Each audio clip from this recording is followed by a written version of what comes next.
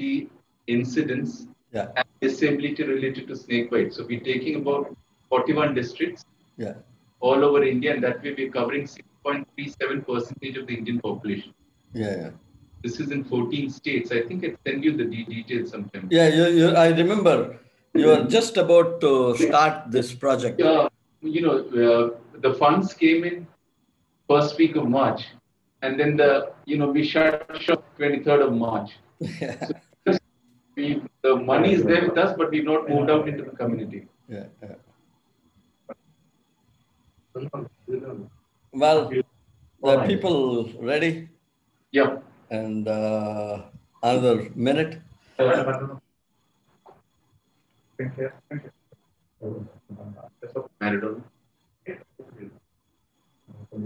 Do I need to write a morning picture in my cartoon? Then we start out with the photo. The Diego Armando Maradona. Oh, what a bummer.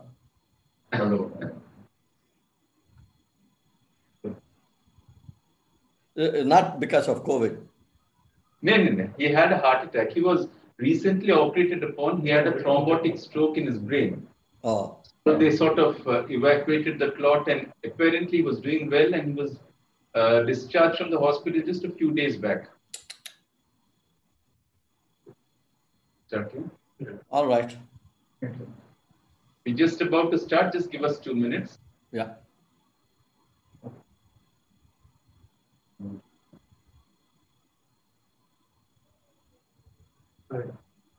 Ready?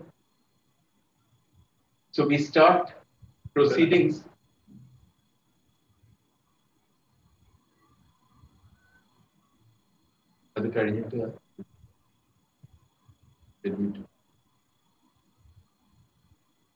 Okay.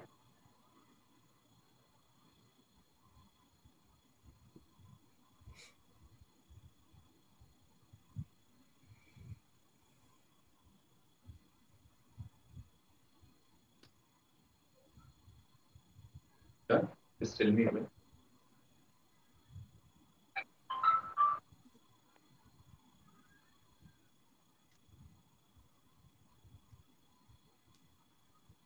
Shekhar, so much. Shekhar is a speaker.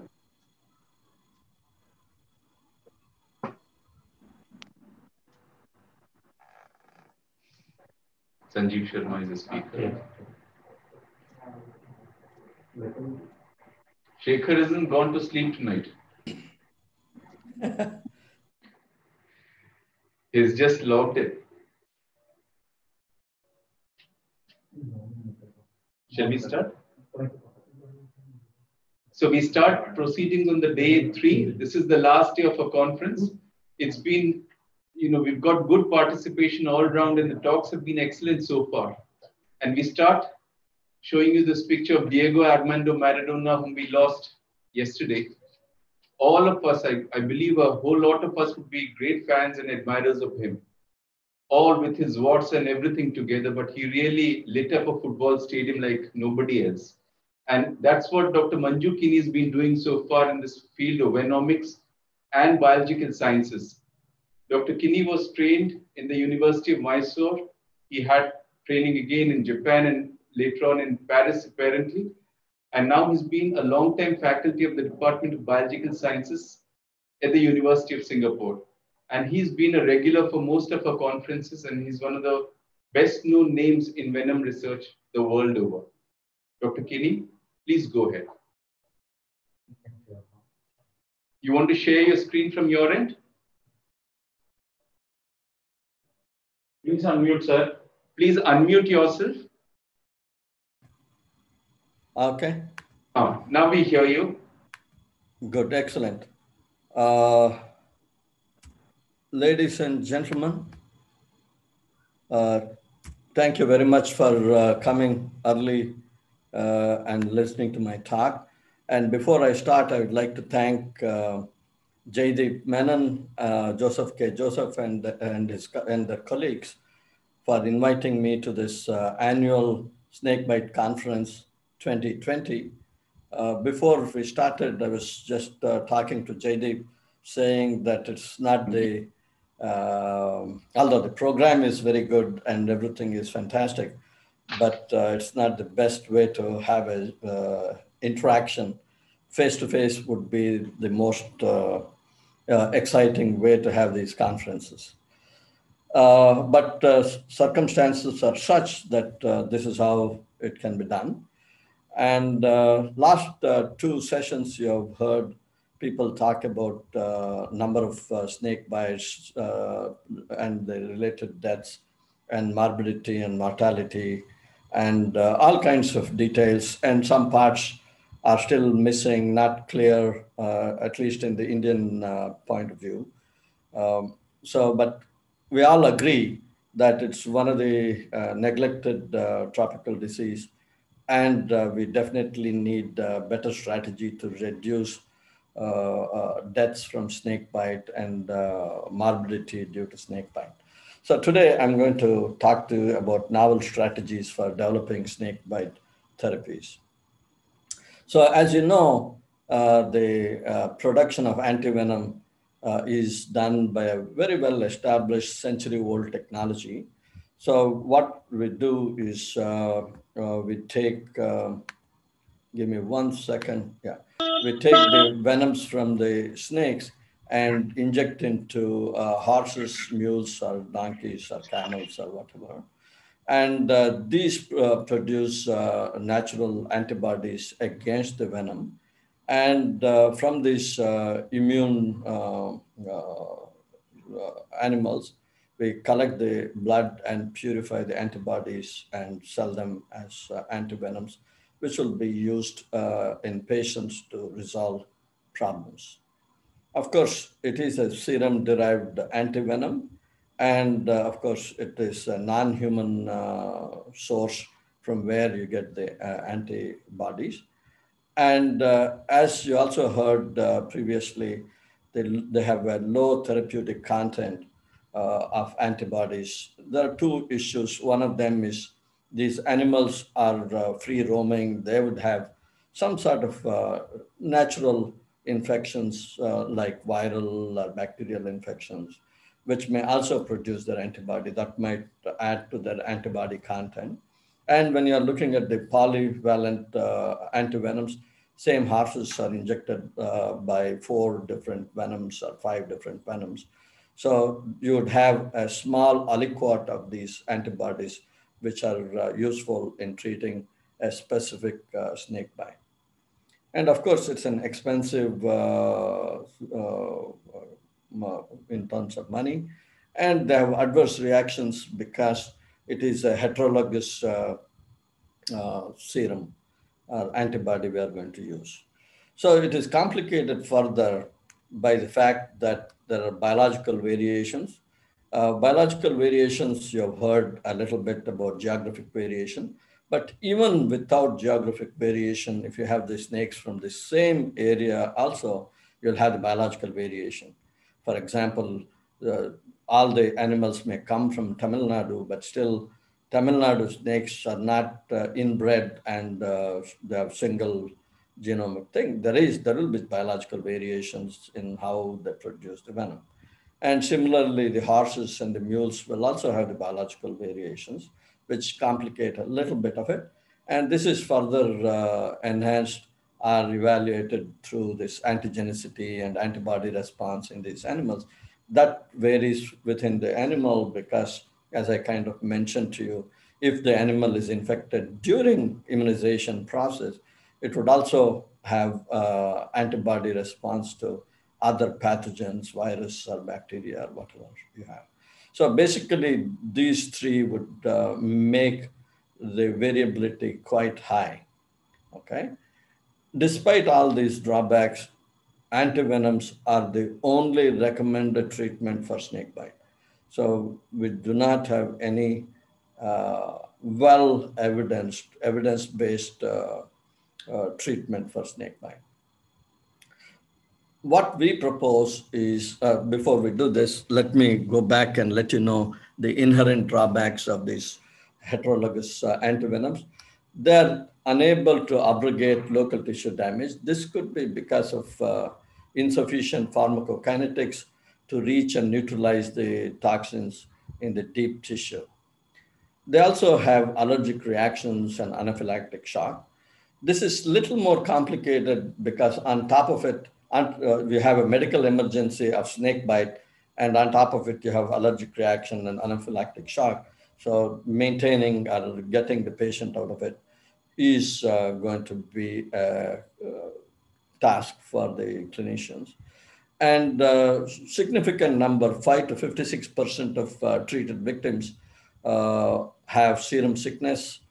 And as Juan Calviti kind of mentioned to you through his antivenom research, he has shown anywhere between 5 to 36% of antivenoms actually are antibodies binding to snake toxins. And if you look at the toxin neutralizing antibodies, they're even lower than these percentages you're looking at. And further, there is an inability to neutralize snake venoms from different regions. And Karthik kind of mentioned to you in the first session that there is geographic variations. And these variations occur in the snake venom because of local adaptation, differences in diet, and also ontogenetic differences in the animals themselves. In addition, there's a complex manufacturing process where it depends on the polyclonal antibodies produced within the horses. And the variability comes from two independent biological systems, snakes themselves, which produce the venoms, and the horses and the mules you use for raising the antibody. So to overcome some of these, we proposed a new concept of creating biosynthetic oligoclonal antibodies. These are nothing but a cocktail of human antibodies that target most or all key toxins from the venom. To do this, the first step we need is a very clear-cut toxin profile and identification of the key toxins. When I say key toxins, these are the ones which are lethal, which cause death and debilitation. And we have the opportunity now because we can piggyback on the existing technologies of selection, production, and characterization of therapeutic antibodies, human antibodies.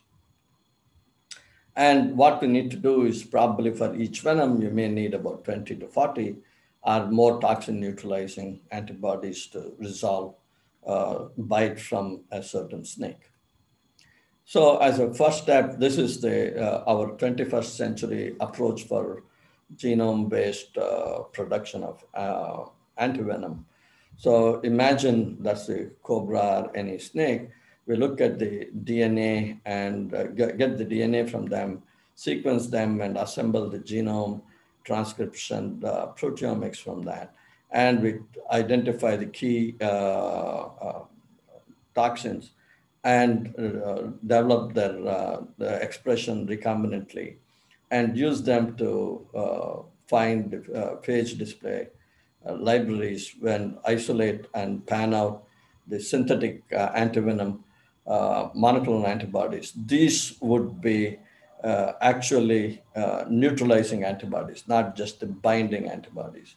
And if you combine all of them, you create a synthetic antivenom or biosynthetic oligoclonal antivenom. So this slide, I'm thankful to Shekhar for providing me this picture. And as a first step, we have completed, actually Shekhar and colleagues have completed the high quality Indian cobra genome in this January 2020, and other genomes will be completed soon. So from this, you can easily identify the toxins and develop these antivenoms. What are the advantages of BOA over conventional antivenoms? Their compatibility with human victims, because these are human antibodies. So it's perfectly compatible with the victims. And they're also enriched with only toxin neutralizing antibody. So we don't have just binding or other unwanted antibodies to contaminate them. And because it's all done through a well-defined process, the quality and reproducibility of this production is much higher, and you have a better safety profile. And these individual antibodies, you can change them based on the PK and PD you need.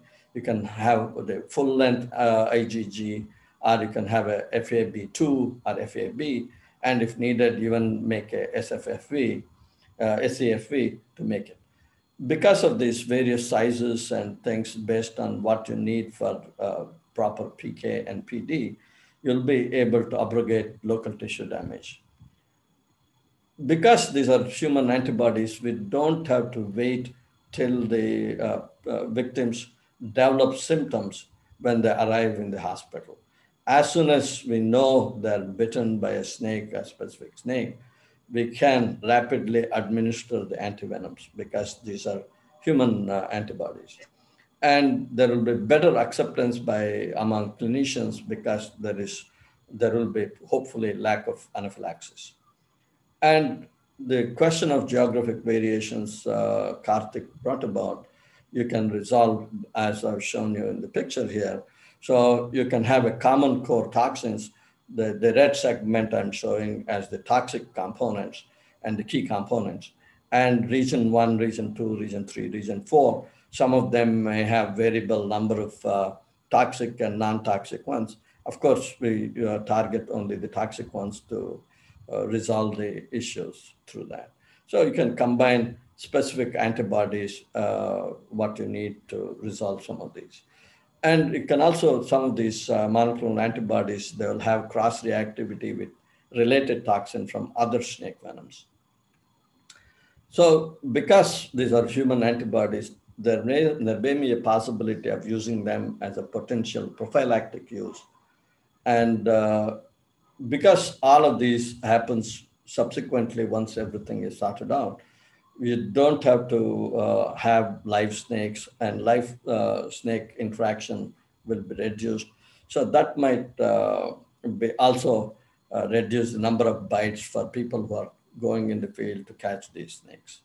So basically, it provides about a dozen of these advantages over conventional antivenoms. This second development, which people have seen recently, is repurposed drugs as anti-snakebite therapies. Varispladib and pro-drug methyl-varispladib, both of them are PLA2 inhibitors. These were actually developed for inflammatory disease and cardiovascular diseases. Unfortunately, their chronic long-term use raised certain questions and poor efficacy issues. Because of that, they failed in the clinical trials against the inflammatory and cardiovascular diseases. However, Snakebite will be using this if needed as an acute dose and single dose. Hopefully, it may not have issues in treating snakebite patients. Of course, it has to be tested in the patients. And the second bunch of molecules are dimercaptopropane sulfonic acid and dimercaptosuccinic acid. These have been approved for heavy metal poisoning. So they will chelate the heavy metal. And because they can chelate heavy metal, they are very good inhibitor of snake venom metalloproteases. And these SVMP inhibitors have been evaluated in the animals. And of course, in addition to these, there are other molecules which are being investigated. The thought is that you can take this small molecule inhibitor, you mix it with antivenom or BOA to treat the snakebite victims. So you can see some toxins may be resolved with just the antivenom alone, or some toxins may require additional molecules such as the small molecule inhibitors that might resolve much better in the presence of the small molecule and the antivenom. So this is the thought for how repurposed drugs could be used in snakebite therapies. There are also other ancillary agents for snakebite.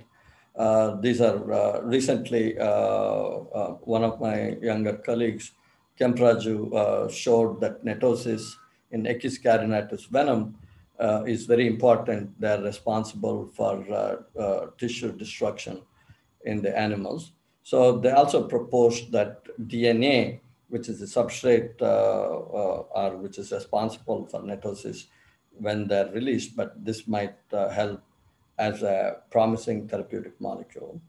And my other colleague, Vishwanath's group, has shown that plant DNases would also resolve Echis carinatus venom-induced tissue necrosis and wounds in the animals. And Kempraju again showed that some time ago that melatonin reduces oxidative stress, and that is very important in reducing methemoglobinemia in snakebite. This also helps in resolving some of the effects of snakebite.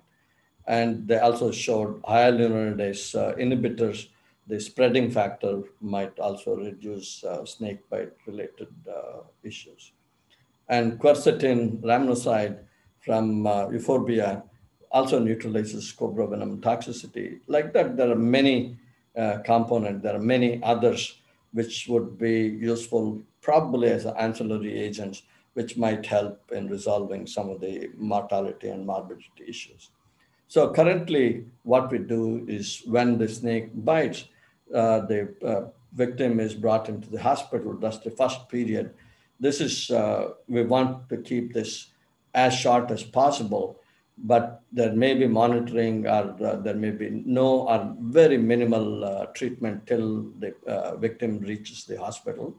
In the hospital, you have unknown quality of antivenom therapy and very careful vigilance by the clinicians. They'll be monitoring for the allergic reaction, anaphylaxis, and serum sickness, along with the pathogenicity because of the snake bite. And you still have high mortality and morbidity. And in the short term or near term solutions, we would think for the snake bite envenoming, we could add repurposed small molecules such as DMPS or varispladin or something else. What it does, it will provide little bit extended time till they reach the hospital. It might help them little more time available to have reached there. And of course, improve the quality of the antivenom therapy. And that might reduce a little bit of decreased days of vigilance and reduce allergic reactions, anaphylaxis, and serum sickness. This probably will help in improve survival with some sequelae and tissue damage. And our long-term solution would be for the snake bite victim, we will have repurposed drugs and other new small molecules or nanoparticles or many other technology to extend the time required for the patient to reach the hospital.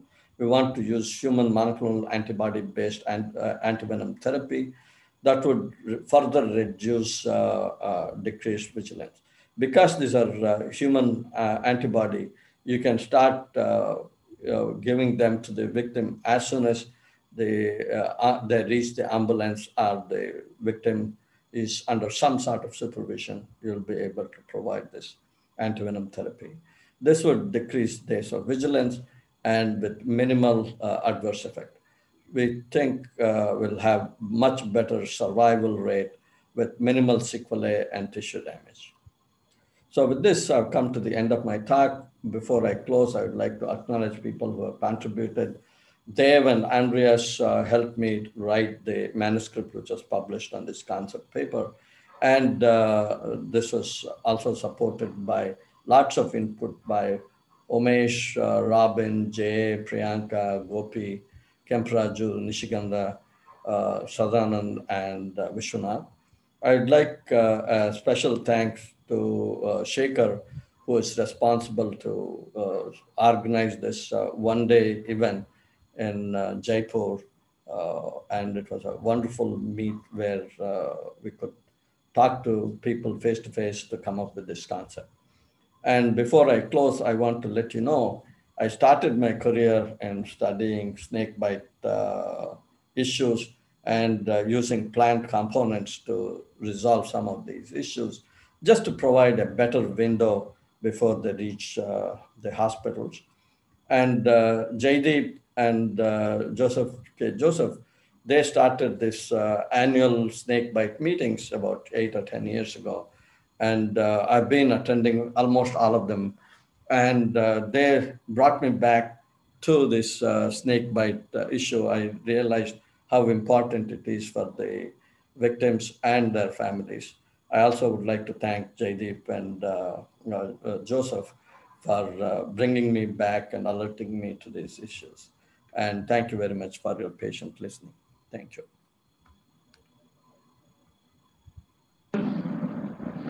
Excellent talk as usual, Dr. Kinney. You've not failed us this time either. A couple of questions in the chat box.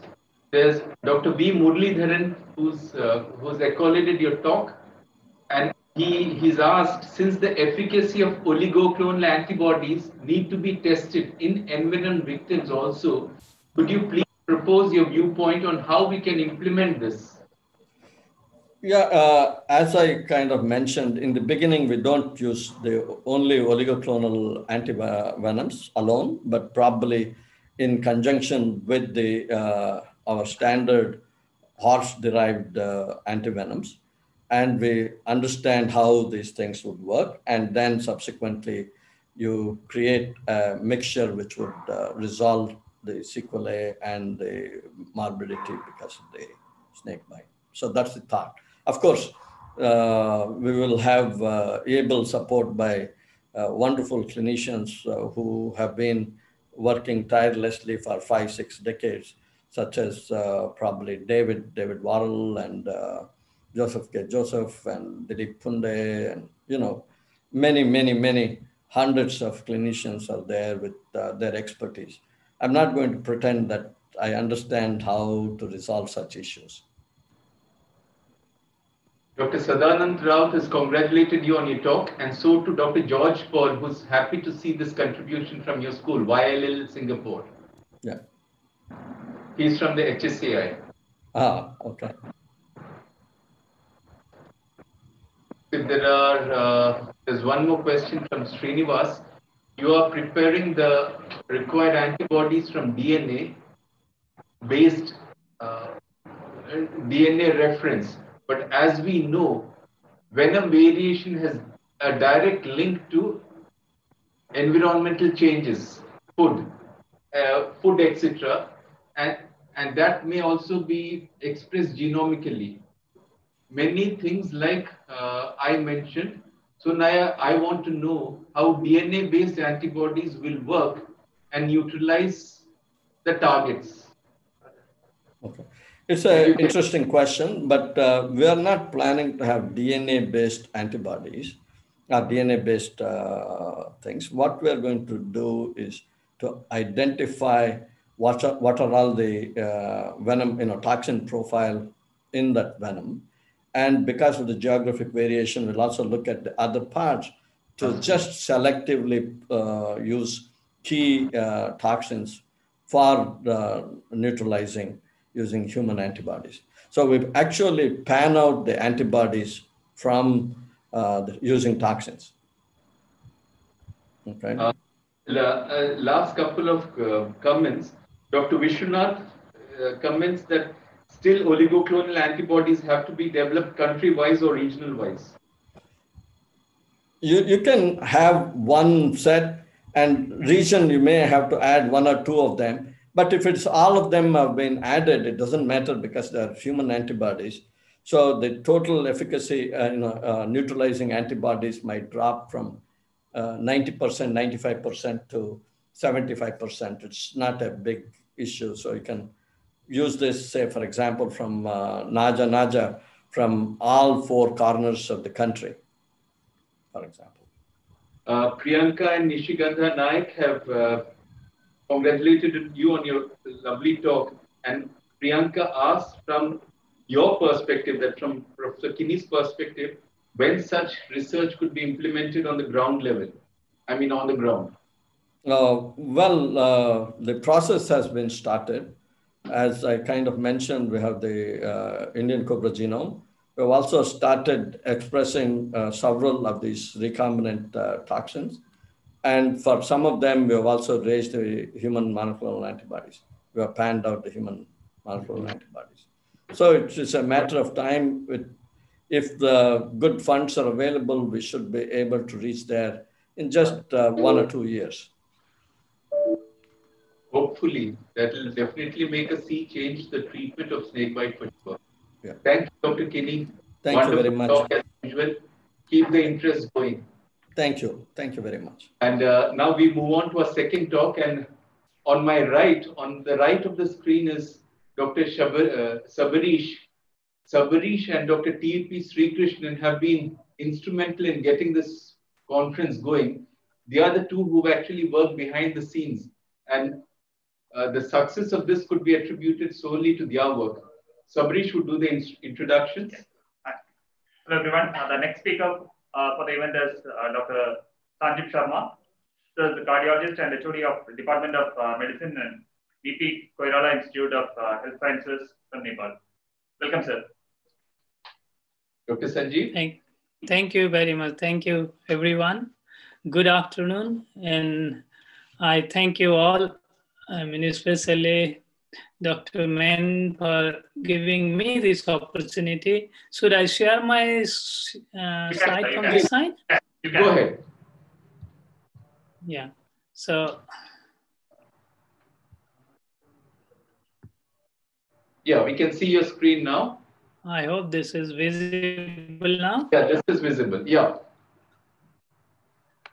I'm sorry that some of my, sometimes my internet connection is not good. I'm on data. Then thank you so much for giving me this wonderful opportunity to meet you all virtually. And thank you, Dr. Jaideep Menon, for asking me to present a bird's eye view, I would say, from Nepal. So you know that snake is a very mysterious thing and another issue. And the Hindu mythology, you could see that the snake was portrayed as an poison maker, and Lord Krishna has to kill the Kali Nag, black snake, to save people from his venom. Sorry, I could not move my slide. Okay, thank you. We know that the toll of snake bite is very high, and we know that this is an overall background, is one of the neglected tropical disease. It kills around 100,000 people, 100,000 people, and more than 400,000 people lost their limb or limb deformity. Current treatment, as we know, that are limited. And because of this, especially in Nepal, because of the lack of significant data nationwide, there is confusion how much antivenom to procure and how much to give. Again, coming back to the stress relationship between human and snake. Snake is worshipped as a god and is also taken as a protector. You could see that Nepal has a very big pond called Naga Pokhari, and with this tall snake there, people worship every Naga Panchami, and people go there to worship, and king being saved by this Dr. Sanjeev? Many-headed snakes. But Dr. on Sanjeev? the other side, many people kill this god snake on site. So there are a lot of, almost all snakes in Nepal. Let us see how big is the. Long back in 2000, we. Now it's okay. Dr. Sanjeev? Hello? Hello? Hello, Yeah. Dr. Sanjeev. I think we'll share screen Yes. here. You keep the audio because your audio is not clear otherwise. Did you hear me? Yes. Do So you you do want me to not to share the slide? Yeah, I think that will be better because otherwise it's affecting your audio quality. Okay, I'm okay. So, Okay. So we'll share the screen. Okay. This is the third one. You can just tell us next. We'll wait for us. Okay. Okay. Yeah. Yes, thank you. So we just wanted to know that how big is the problem of snakebite in Nepal. Next, please. And we want to see in the government record. Next, please. Government record in long back in 2000. And we could see that there were only 480 snakebite all over the country with 22 deaths. But we knew that this is not so. And even my hospital, there are more number of cases. So we did a study in 10 hospitals in Eastern Nepal, where we could see that more than 10 times of government record, even in 10 hospitals, and with more than 4 times of death. Going back again, long back after 70 years, we wanted to see how many snakebite treating centers or hospitals are there in Nepal and what is the number of cases. But this remains, snake being a very neglected conditions. You could see that in Nepal, there were only 81 centers where snakebite were treated. And because the number was there, but everyone is not treating snakebite, and there were 41 centers who treated snakebite. And we wanted to look at the records, some record to denote that there is snakebite case, but this record keeping was said to be present only in 20 cases, 20 centers. And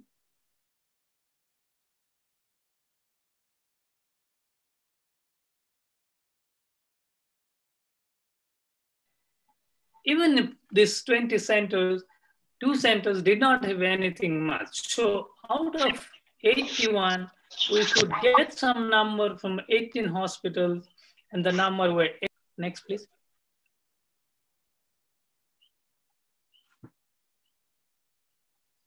So we know that this is, I think, similar situation all around, that this snakebite treatment is not really considered a lucrative one, and healthcare provider do not want to say this is a poor man disease. And private hospital, with only one exception in Nepal, do not treat snakebite unless they need an ICU care where they can put patient in ICU. Lack of appropriate and adequate knowledge to treat snakebite among medical graduates, because most of them are graduated from the cities. Lack of facilities in the periphery to treat snakebite, which many a times cause fury of the public and the vandalized hospital. Unfortunately, antivenom reaction is high, and lack of human resources where snakebite occurs make a snakebite a difficult situation to tackle with. Next, please. And in this background, we wanted to look at the outcome of snakebite when snake victims reaches hospital. We wanted to see the outcome, and you could well imagine that there was more than 58% death in some of the hospitals, and there were very low death, 2.8% in some of the centers in Nepal, and this is among the envenomed one. And you could see that centers which is actually run by paramedics, like Damak Red Cross Center, had a low case fatality rate. So also the Charali and other hospitals where paramedics in the army came to treat the snakebite. So there is wide variation of this snakebite treatment and variation in the outcome of the snakebite treatment in these 10 hospitals in Nepal. Next, please.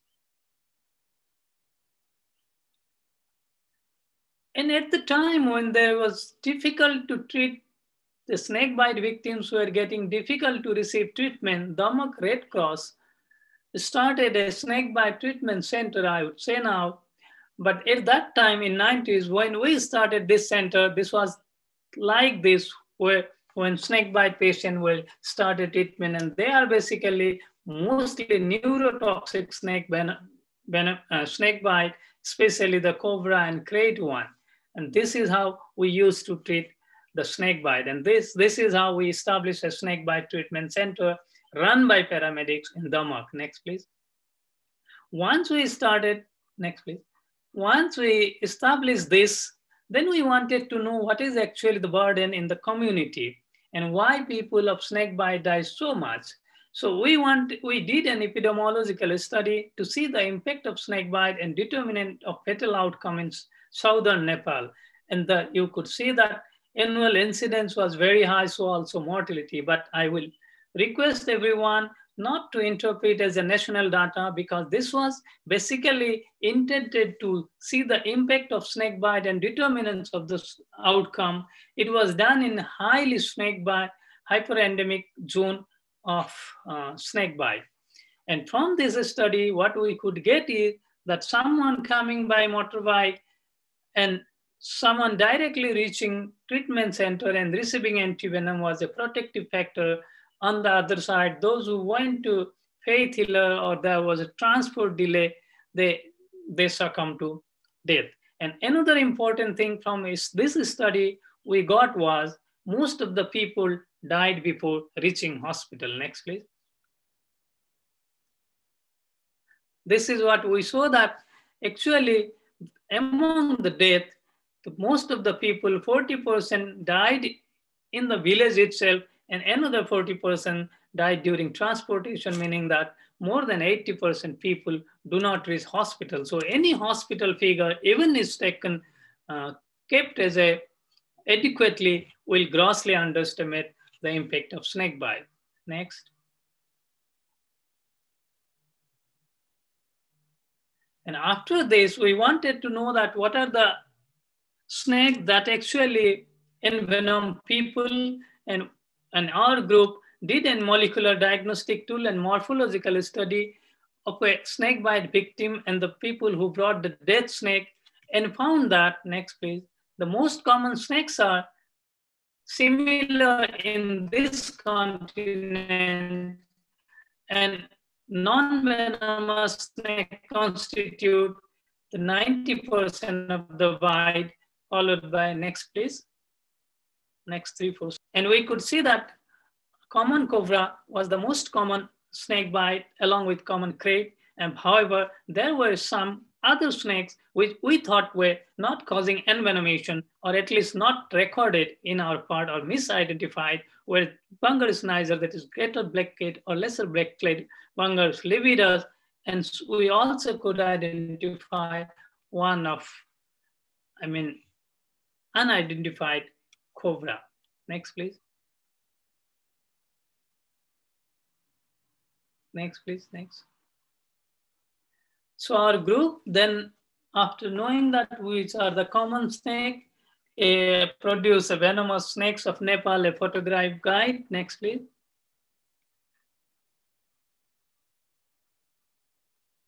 Next.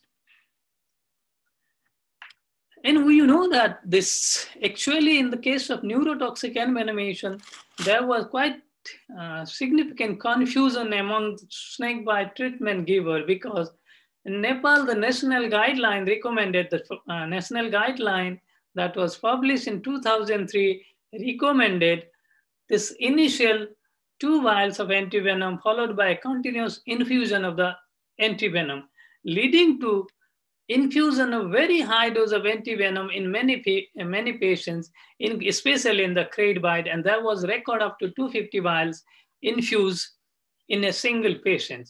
On the other hand, international experts' opinion was that they should receive 10 vial initially, and of course that sounds more physiological. So we did a randomized control trial to see whether high dose initial versus low dose initials antivenom in case of neurotoxic envenomation in Nepal was better. Next, please. However, we could see that this dose, whether it is low dose initially or high dose initially, did not make much difference in the outcome, but high dose antivenom was convenient to give, and the total requirement of high dose antivenom was less. But unfortunately, there was significant adverse reaction related to antivenom injections. And this reactions was seen in 80%, up to 80% in this clinical trial, and 12% of them had severe anaphylactic reaction.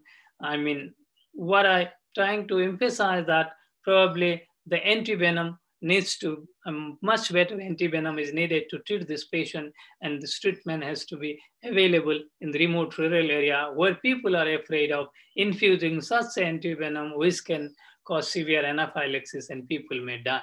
Next, please.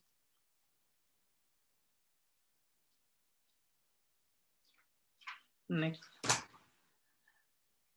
The first day, Dr. Giri from Shivsagar very nicely presented his experience on venom-induced coagulopathy by pit vipers. And I'm presenting these slides because to emphasize that young colleague can make a significant difference in the management of snakebite. He was one of our students who completed his internship in our medical school and went to serve far western Nepal, where the health facility was really poor. And the people used to refer those patients with coagulopathy, venom-induced coagulopathy in case of pit viper, green pit viper, and used to refer them to other center, which of course, needless to say that from a remote hilly area, they had to come long way to treatment center where they could have received treatment for snakebite. What he did is he did not refer all the patient. We make a simple protocol how to do it. And all this important is all patient, whatever he seen this small duration period, all patients recover from envenoming on conservative venom without administration of antivenom. And this was, of course, a very hot debate while we had a snakebite conference in Nepal also. Therefore, I would like to request the colleague that the same as Assam experience, we also have the same experience here,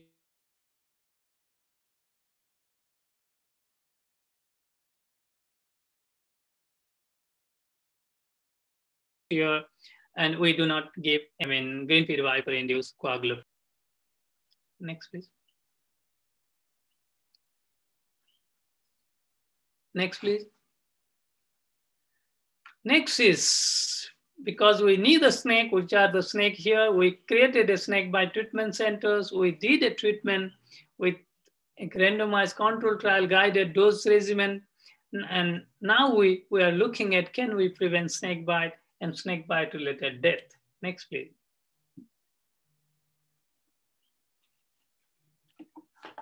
Next, please.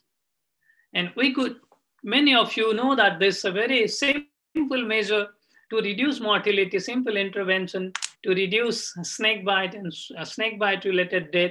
We conducted community health educations, which helped to reduce snakebite in the rural community and also grossly reduce mortality after snakebite through the use of motorbike as an ambulance. Next, please. 2 more minutes, sir. Next, please. Another finding from our study was that we can use bed net to prevent nocturnal snakebite, which was significant when this bed net was in good conditions, and bad condition bed net was less protective than good condition bed net. And this has got a renewed interest in now to combine vector-borne disease as well as snakebite prevention, probably through the use of bed net units. Thank you. Next, please. And with incorporation and findings of all this, now we have a national guidelines on management of snakebite in Nepal. And fortunately, I could lead this group to develop this. And last year we produced a national guideline incorporating all these things and with the criteria of referral and criteria of management in each level of hospital in Nepal. Next, please.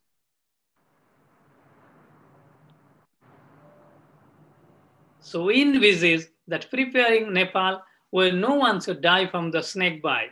But having been said so, that till now we were concentrating on human death and human suffering. But in agriculture society like Nepal or India, we did not thought it beyond human resources. However, human death or mortality. However, we know that many of our people in the rural community depends on the livelihood and animals for their livelihood, for revenue generation, and many of them as a food. Next, please. Therefore, there is a new look, and we are trying to look at snakebite implication on both human as well as animal health, and trying to look at what is the implication of this snakebite in animal health, or animal as a protective or risk factor in case of snakebite to human. Next, please. So this is a snakebite now with looking at this animal loss, human victim, and costs related to all these corners. And for this, we have done a nationwide community-based study with an epidemiological study, which WHO also prioritized this. Next, please. So this is the group. This project is known as Snakebite project. You could see that BYTE, Y is not a spelling mistake, but it's a symbolization of digital component of this project, and tackling this second deadliest entity, predicting and reducing the impact of snakebite on human and animal health through interdisciplinary analysis of hotspot and access to care. This started in March 2018, and we are halfway now completed, and this is occurring in Nepal and Cameroon, and this completed the field survey and data being analyzed now. But what could I tell you from the very preliminary result is that snakebite victims, number of snakebite victims are very high, with around 164 cases per 100,000, with 20 deaths per 100,000, and similar numbers also recorded in case of animals' death also. In case of animal envenomation, the outcome was mostly death of that animal. Next, please. Next, please. I thank you for your kind attention, and I thank once again the organizer for allowing me to present in this wonderful forum about snakebite in Nepal. Thank you very much. Thank you, sir. It was a very insightful session.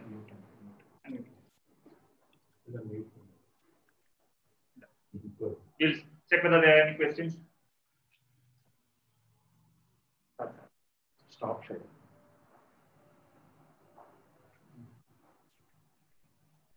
If third, down. Please. Only one. From Priyanka. Yeah, from Priyanka. Dear Dr. Sanjeev, wonderful seeing you here. Thanks for your presentation, which is more or less the same story here in India. So that's a message from Priyanka. Yeah, thank you, Madam Priyanka. Yes, we are in the same boat. Hello, can you hear me? Yes.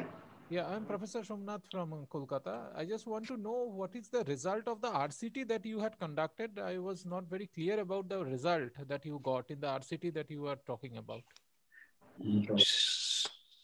Actually, we did the RCT to see that whether initial low dose, that is 2 vials, versus high dose 10 vials, and there was protocol. It's already published, both protocol and the result of this study. And what we could see that the requirement of antivenom outcome was not different in the both arms. But what was seen that giving initial high dose antivenom, which is protocolized now in most of the countries in our region, is very convenient for the caregiver. And what we could see also that there was very high prevalence of adverse event related to antivenom. And another important observation we could make from this study was that in case of crate envenomation, the requirement of mechanical ventilation was very high. It was actually 58% people with crate bite require mechanical ventilatory support.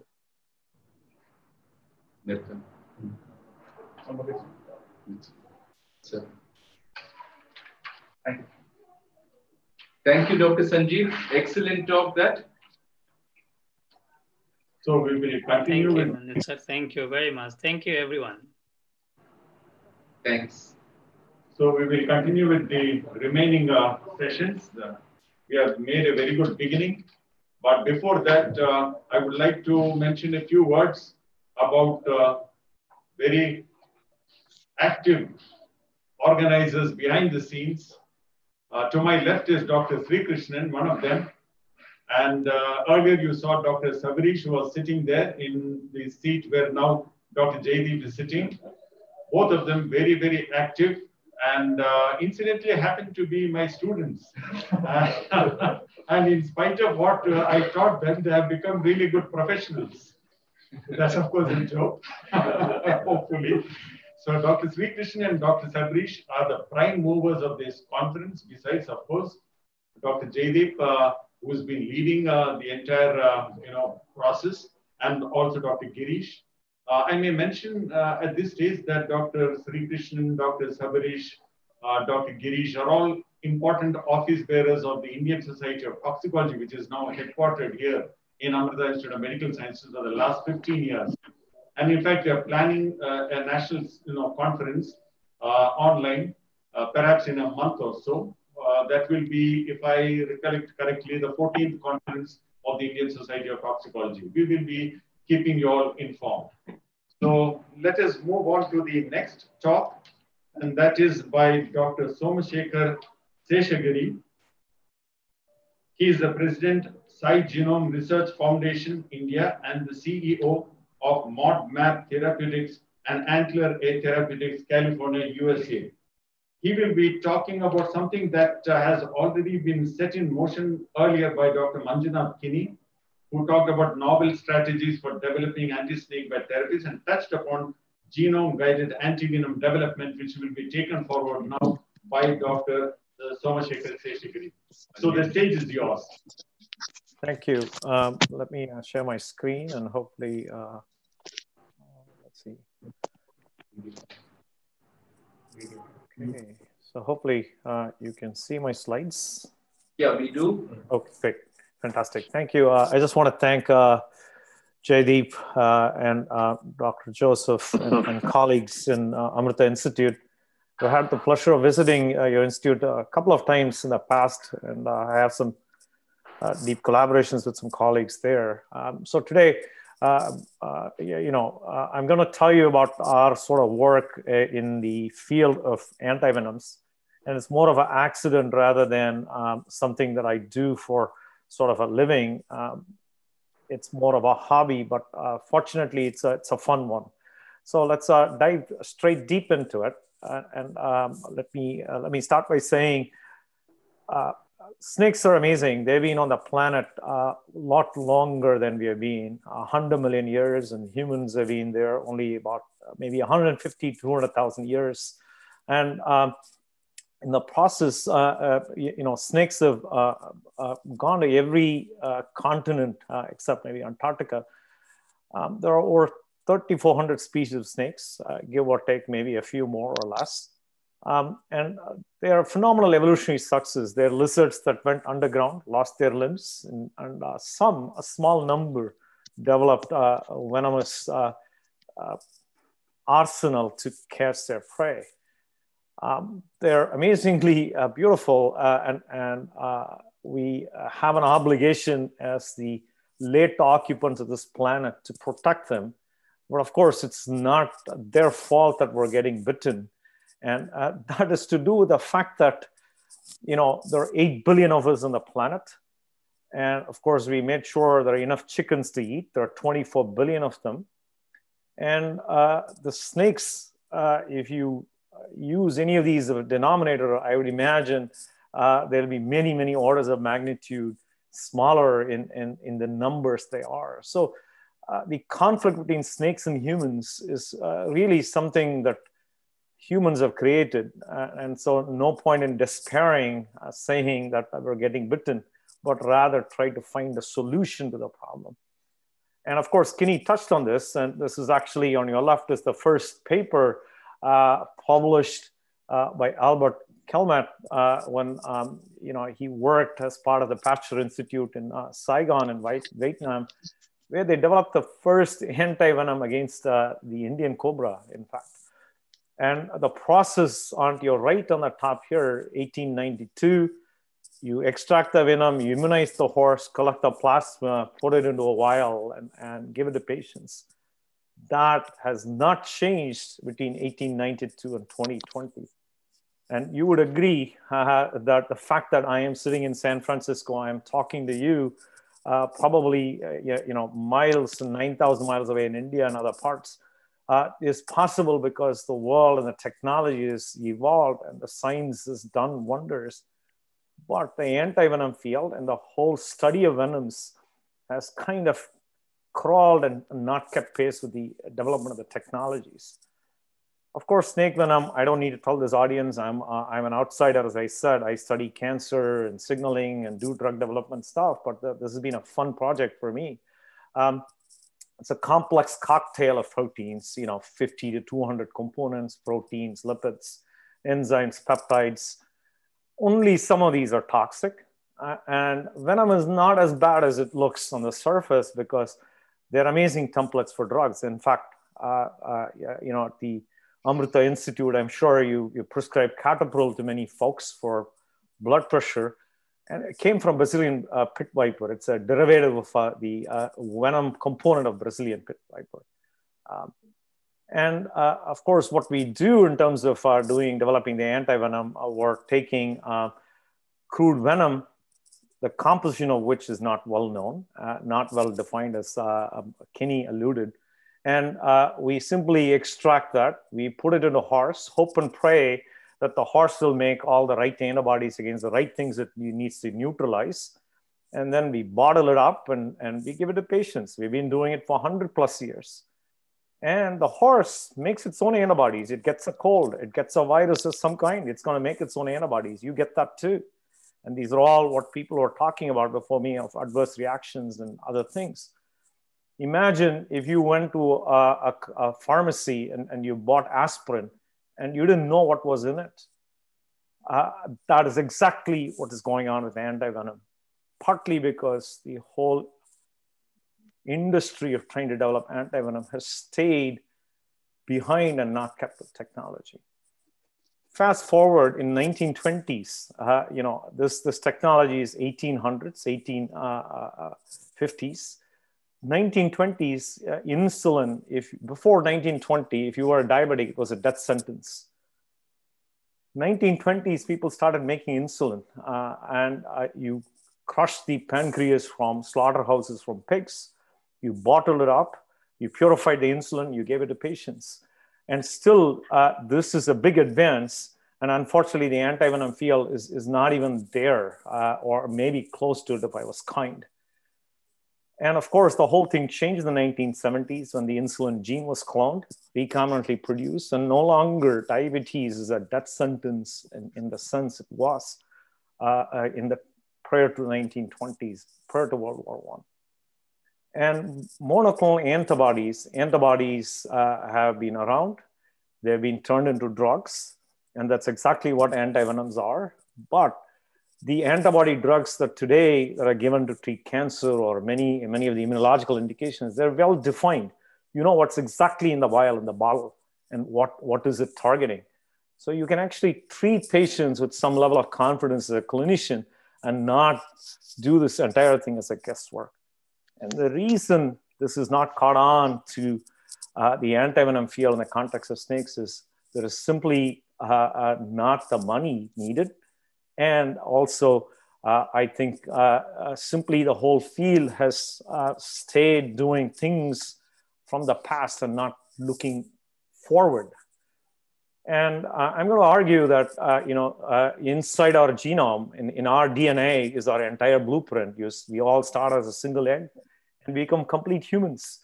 So does a mouse egg, so does a seed of rice and a snake egg, a fertilized egg. And literally it has the blueprint. Understanding that blueprint, getting that code can do wonders. In fact, that happened with the technology of DNA sequencing at Sanger that was invented in 1977. He was the first to actually sequence a protein and later sequence a DNA and get 2 Nobel Prizes. And the Human Genome Project figured out the contents of each of the 23 chromosomes. So we know the sequence from end to end of each of these, and they're about 3 times 10 to the 9 base pair, 3 gigabases. And it costs us close to about $3 billion to do. Of course, that was almost 20 years ago. And technology in terms of sequencing costs has come. We can produce a lot more data. And the Human Genome Project investment of $3 billion in about 2013, the estimate was you got over 300 or $400 billion in return because we were able to accelerate human disease management and research and drug development so much, much faster than ever before. And today the cost of sequencing has come down. There's no reason to kind of sit and watch. Yes, it's a challenge in terms of studying other organisms, but it's also an opportunity. What we did was we asked, can we take the sequencing technology and apply it in the context of medically relevant snakes and try to get its blueprint and in the process build what is actually going into the venom and not do a voodoo science where we keep guessing what is in there and being able to get at the code that will allow us to actually understand and define the components of the venom. And then turn it around and use it to develop antivenom. And maybe the data from it can also help with drug development. So the journey started a number of years ago when I contacted Kinney in about 2013, when he and colleagues had published the king cobra genome. And I said, Kinney, you're from India, why not an Indian cobra? And Kinney was in his polite manner said, hey, why don't you get the sequence and I'll help you after that. Fast forward, what you see on the left is actually the snake that's ended up on the cover of Nature Genetics. That's being the one that's being shot, with a camera in actually the crocodile park in Chennai last November. As my colleague in the paper, Kushal, is our field lab. This is in Kentucky, where they have over 200 Indian cobras. We're collecting some blood to do this work. And this was a phenomenal opportunity to collaborate with many people across the world. I go between India and the United States very often prior to the pandemic, but of course, life has changed a little bit and hopefully we'll all get back to normal. And I live in 2 parts of the world. Yeah, go ahead. And I have a number of collaborators in Slade in Kentucky, a number of people in Cochin where the foundation is, in Bangalore, Kinney in Singapore, and my colleagues in Japan. So I'm not going to read this, and I think you guys know more about the Indian cobra than I do. And when I lived in India, I've seen a number of them. They're amazing and revered as well, as much as feared. And it was a fascinating thing for me to study, to understand its blueprint, and also figure out what is actually in the venom gland. What is the code that makes the venom? So we started by developing the karyotype. This is the chromosomes from the Indian cobra. It has 18 autosomes in the Z and W, unlike the humans, X and Y. So there's 19 chromosomes in total. In fact, a paper from India in 1971 had reported the same. We merely confirmed it actually with collaborators from Texas. And we developed a technique to actually isolate single chromosomes and apply new sequencing technologies to actually get at the sequence. We collected a number of different types of sequence data. I don't mean to bore this audience other than to say the world of sequencing has evolved and it's possible for anybody to collect sequence data and actually do this type of stuff. We collected short read data from Illumina, long read, very long sequences using a nanopore sequencing technology and PacBio single molecule sequencing, and collected some data on chromatin interactions, chromatin DNA interactions that give you the spatial context of how the DNA is organized, and that can be used to assemble the genome back. And there's another technique called optical mapping using BioNano that we also applied. We took all of this data. When I say we, my colleague Kushal actually took all of this data with other colleagues and wrote a bunch of computer programs that used other algorithms that were developed by other people in the community and started stitching all of this data to create a contiguous genome. And that's what these 2 slides are illustrating. the end result of it was the most complete chromosomal assembly of any genome for that matter. I told you there are 19 chromosomes. The idea was we wanted to get the sequence end to end in this, the DNA, the 4 alphabets arranged in linear order. And we managed to do that just almost. And there are other statistics here I don't want to bore you with, but this is basically the chromosomes going from, you can see the numbers on the top, on the edges, and there are a lot of other features and microchromosomes in here. And then we take this and we use computer algorithms to analyze and figure out what are the protein coding genes. At the end of the day, majority of these things that happen in our cells are the results of proteins. And you heard from Juan and others who said proteins are the most important, no doubt. But to get to proteins, you need the code. And if you get the code, the source code, so to speak, you can do a lot of things. And the Indian cobra genome codes for roughly about 23,000 protein coding genes. The human genome roughly codes for about the same amount of genes, maybe give or take a few more or less. And this is well within the numbers of other snakes where the genomes are not as contiguous. The most important thing is being able to get a genome that goes from one end to the other as much as possible in each of these chromosomes, because then you can get at complete gene structures and you can do a lot of things with it. So we took all of this data and we started, after annotating the genes, we started asking how are the protein coding genes, particularly the toxins, organized in the genome. What you see here in each chromosome, the various toxins that are probably relevant in the context of the venom glands and the venom components, and they're annotated here, and some are expressed only in the venom glands. And the way to figure this out then, now that we had the genome, we did what is called an expression body map. We took a number of tissues from the snakes, and then we collected the RNA data. The RNA is the interpreted component of the DNA that then is turned into protein. For example, you have an insulin gene, an insulin RNA, and the corresponding protein. And so we got that data, and we can figure out what genes are actually expressed only in the venom glands. And that's this exercise, and we defined what is called a venomome. And from a set of about 23,000 protein coding genes in the venom glands, there are about 12,300 odd that are expressed protein coding genes. Of this, about 109 are highly enriched, and 139 have signatures of what would qualify as a toxin from what prior knowledge we have. And of this, about 19 are specifically only expressed in the venom gland. And these we called as the venomome specific toxins. These are the 19 things, if I were to pick and target today with an antibody to develop an antivenom, I would work on. And out of these 19, I just want to point out the Indian cobra. Obviously, I don't need to tell this audience, it's highly neurotoxic. The venom is neurotoxic. So we identified 6 venom gland specific neurotoxins, 2 cytokardiotoxins, 1 muscarinic toxin, and there are other SVMPs and other stuff. And that's what you see in here. What we were trying to arrive at was the minimal venom gland specific genes that an antivenom should target in order to at least be an effective antivenom. So what we're trying to do is we're trying to create the parts list. And if you were a cobra and you were to go out and look it up and say, hey, you know what should my venom gland make in the reverse perverse order? These are the things I would make if I were a snake. And that's on the top here. On the bottom, there are accessory proteins that the venom gland also has. They help in protein folding and doing a number of other things as well. So the point here is, having defined this, and I have to say, I'm just kind of reminding you the old way of making antivenom. That's still the default method, for lack of better ways of doing this. And that's perfectly fine. And I don't think we're going to radically change this tomorrow morning.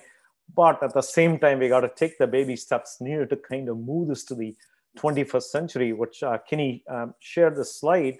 And the idea here is we have an opportunity to spare the horse and also spare the snake. We don't need to go keep isolating venom from snakes. And you'll be able to get once you have the genome, there's sufficient methodologies established in the field over the last 30 years or so to make recombinant toxins. And you can produce the antibodies using phage technology, or you can go to a mouse or horse at that point to develop antibodies. And you can synthetically express and reconstitute in venom. And in this vial, you actually will be able to tell what is in there and exactly what antibody reacts to what snake toxin, and not the guesswork anymore. And in fact, the previous speaker, Dr. Sharma, said, you're giving so many vials of this antivenom. I would bet you wouldn't have to do that if you had a synthetic antivenom. And of course, the counter argument to all of this is, the variation among snakes, the number of different snakes. All that is true. And in fact, if the Human Genome Project thought about this and paralyzed on part of doing the paralysis by analysis analogy, we would never be where we are today, because you take humans, there is sufficient variation, there are so many differences, yet you got to start somewhere. And this lays the foundation. And in fact, you can build on, as Kinney said, you can build as many antibodies, and you can keep adding to this vial. And yet it still will be a defined component, and it can maybe start with a regional problem of a cobra, and then expand within cobras, then expand to other elapids, and then maybe start thinking of other vipers and larger families of snakes. So what we have done so far, completed sequencing of this one iconic snake, did a chromosomal assembly. It was just to give you the sense of the amount of work that went into it. The Human Genome Project took 16 countries and $3 billion and tons of people. Obviously, you don't need that today, but still it's a large amount of work. And we were a very small team, but I'm very grateful that we had some excellent people that we were able to leverage and complete this. And particularly, I think Kushal deserves a lot of credit. We have now what we think, and at least an hypothesis of what we should target. And we have started expressing some of these in different systems recombinantly. And our genome has already become a template for a number of other interesting things. Obviously, I told you snakes have been around 100 million years. There's a lot of evolutionary stuff that we can do to understand the evolution of life in general. Why do snakes don't have legs? How come snakes are not susceptible to their own venom? There are lots of things, and we've done some parts of that. And of course, this database of venoms are the most under leveraged, because nature has perfected these venoms, and they affect physiology of whether it's rats or humans. And when a snake bites, your blood pressure drops, your blood doesn't clot, or sometimes it clots. It intercedes in natural processes, and you can turn around that physiology and turn them into drugs. And some have been successful, but there's a lot that can be done. So I'm going to stop here, and I have a lot of colleagues to thank, in particular Kinney, for actually spending his entire time studying toxins and stuff. He and I have a robust argument about the field and what's not happening. And we agree to disagree on some stuff, but he's been a great colleague and a friend who's kind of pushed the field in many ways. And I told you about Kushal. He is, apart from the snake, he's the other hero in the story. Kristen at Kentucky Reptile Zoo, we were collecting samples, and there was an intern holding a snake, and she fainted, and was kind of a drama there for a few minutes, because this was a very big cobra that we were dealing with. And so, I'm greatly indebted to her for a number of things she did for us over the years. And of course, colleagues at Cochin and Agri Genome, the Kerala Forest Department, Arun in particular, who has been a phenomenal supporter, and some of the colleagues in India for generating the sequence there and sharing with us. And of course, colleagues at my former company, Genentech, my colleagues at Texas, of course, for all the graphics for Allison, the Bionano, and Dovetail. And surprisingly, this was not something we had expected. When we published this paper, it got a phenomenal amount of attention. And I don't mean it as a sort of something that I want to kind of get. I'm very happy that this problem is getting the attention, the neglected tropical disease, and the idea that this is a problem. And it's no longer that India does not have the money to invest in it. There are many phenomenally wealthy people, and I think it's an important social problem, and people need to make an investment. I know Priyanka and many other colleagues are pushing the limits there in terms of making awareness. And so I'm very grateful to many of the press that gave us the opportunity to spread the message. So I'm going to stop here, and Jaideep, I'm happy to take any questions that people may have. Thank you very much, Dr. Somashekar, for that very fascinating presentation. We are very happy to see all the kinds of advances being made before we, see a situation where we have effective snakebite strategies aside from anti-venom. We have a few questions in the chat box, a couple of questions actually. One is from Dr. Vishwanath, who says that since we know the genome sequence of cobra, does all cobra in the Indian subcontinent have the same genome, or do we find polymorphism? If so, do we find polymorphism in the cobra venom gland? That's from Dr. Vishwanath. Yeah, Vishwanath, my answer is, I think I tried to address it right at the beginning. Yes, these are wild animals and they're not inbred, right? It's not like if you went to Kerala and you took a community of people, the Nayars, Menons, and you sequence within a community, you're going to be identical or very close. But then outside of that, it's going to be a little different. Yes, there's going to be variation. But like I said, the first human reference genome by no means is sort of representative of all of humanity, but it's as close as it gets to start. So we'll get to that, right? We'll be able to address this variation. We will address, the three-finger toxins. If you take, it's a scaffold, and nature doesn't change this too often. And so, yes, we'll have to sequence more. But I told you the first human genome was $3 billion. To get the next one is only about $1,000.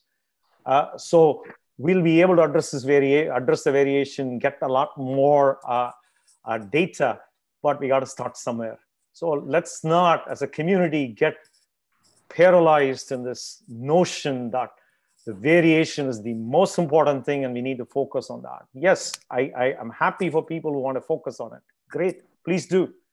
But you need people like me from outside who come with a different thinking and say, how do we solve this problem? And I'm saying, we got a genome. Let's start producing some antibodies that are defined and create an antivenom. Either it works or it doesn't work. We'll know. But the chances of it not working is not any less than what's being done today. That's my my argument about it. All right. There's one more question.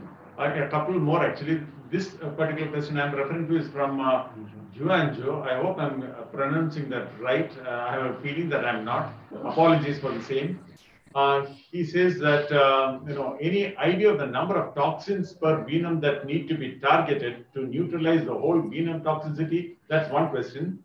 Then he goes on to add not only lethality, but how many antibodies per toxin would be needed to block the toxicity of that molecule and cost of synthetic antivenoms. I hope you got all the questions clearly.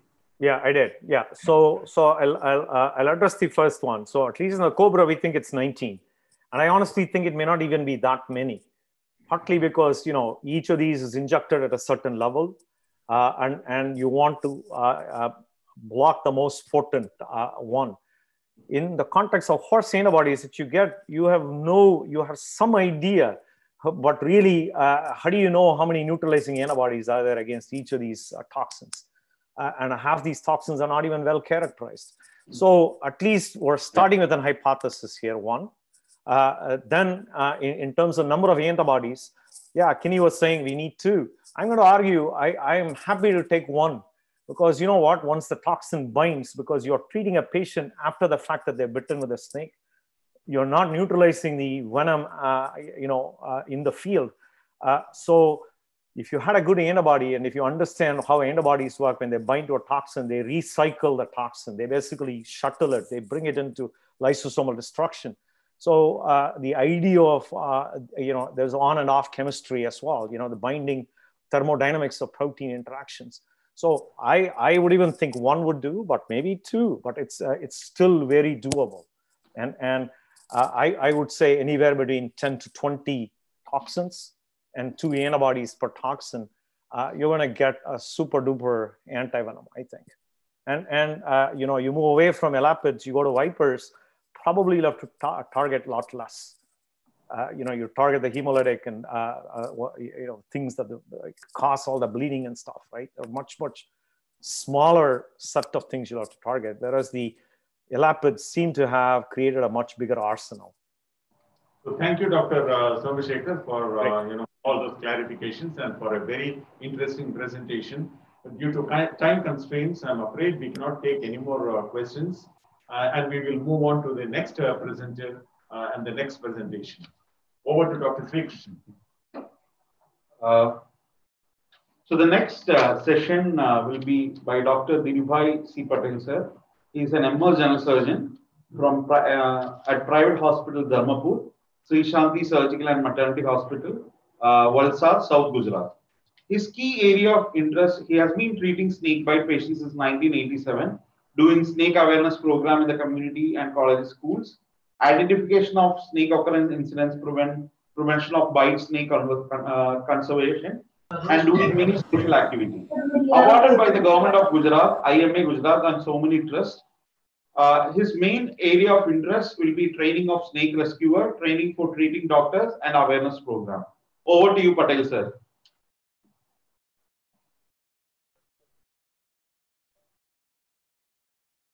Patel, sir, can you just unmute and we can start?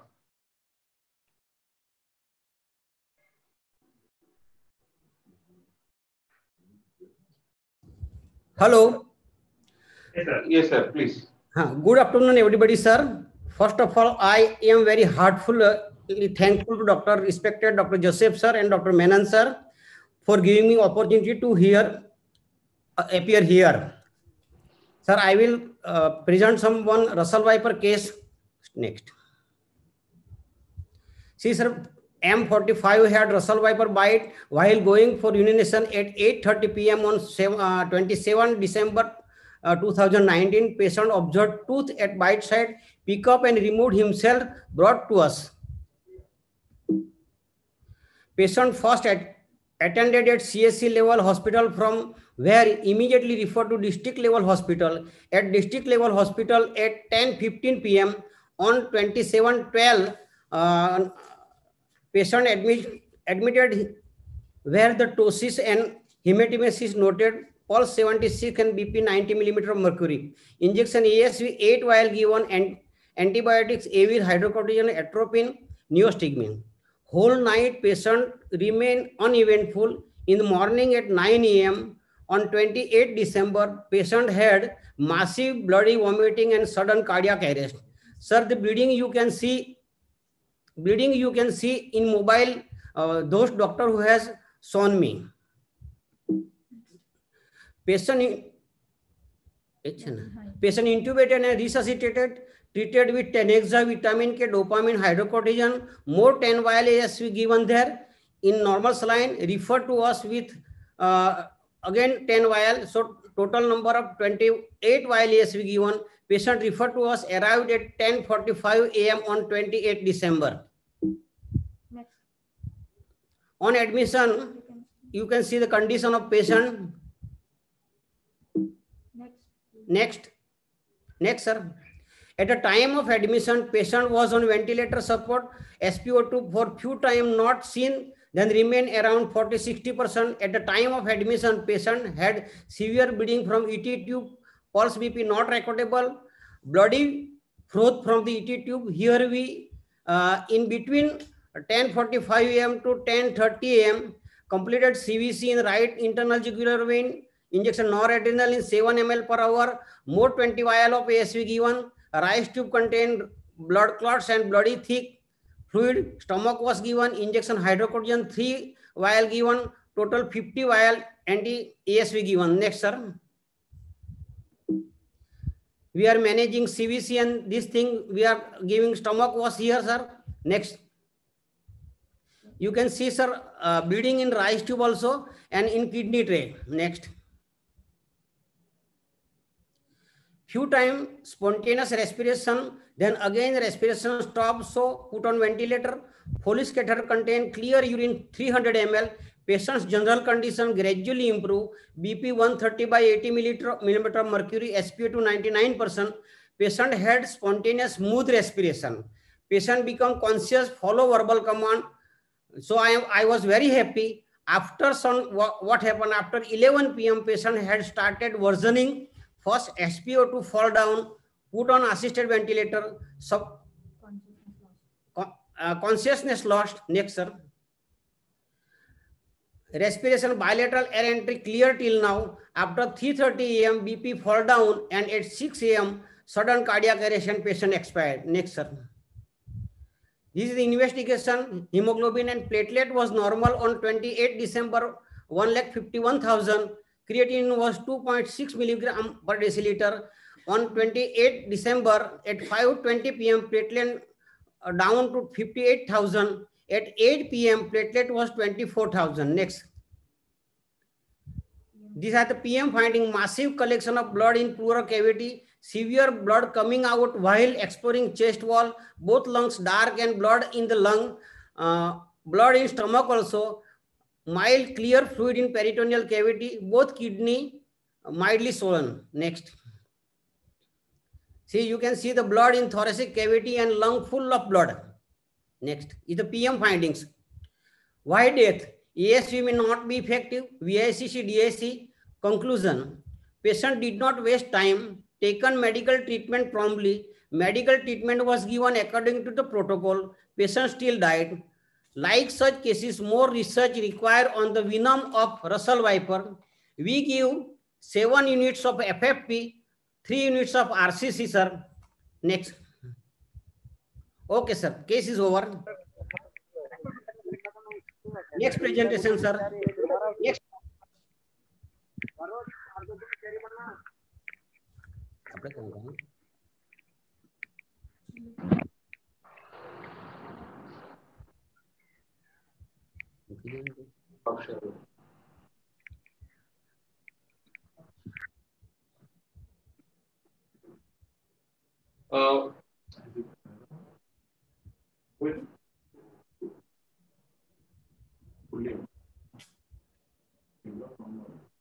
Yes, sir. My next talk is on human and snake and human interaction. Can you hear, sir?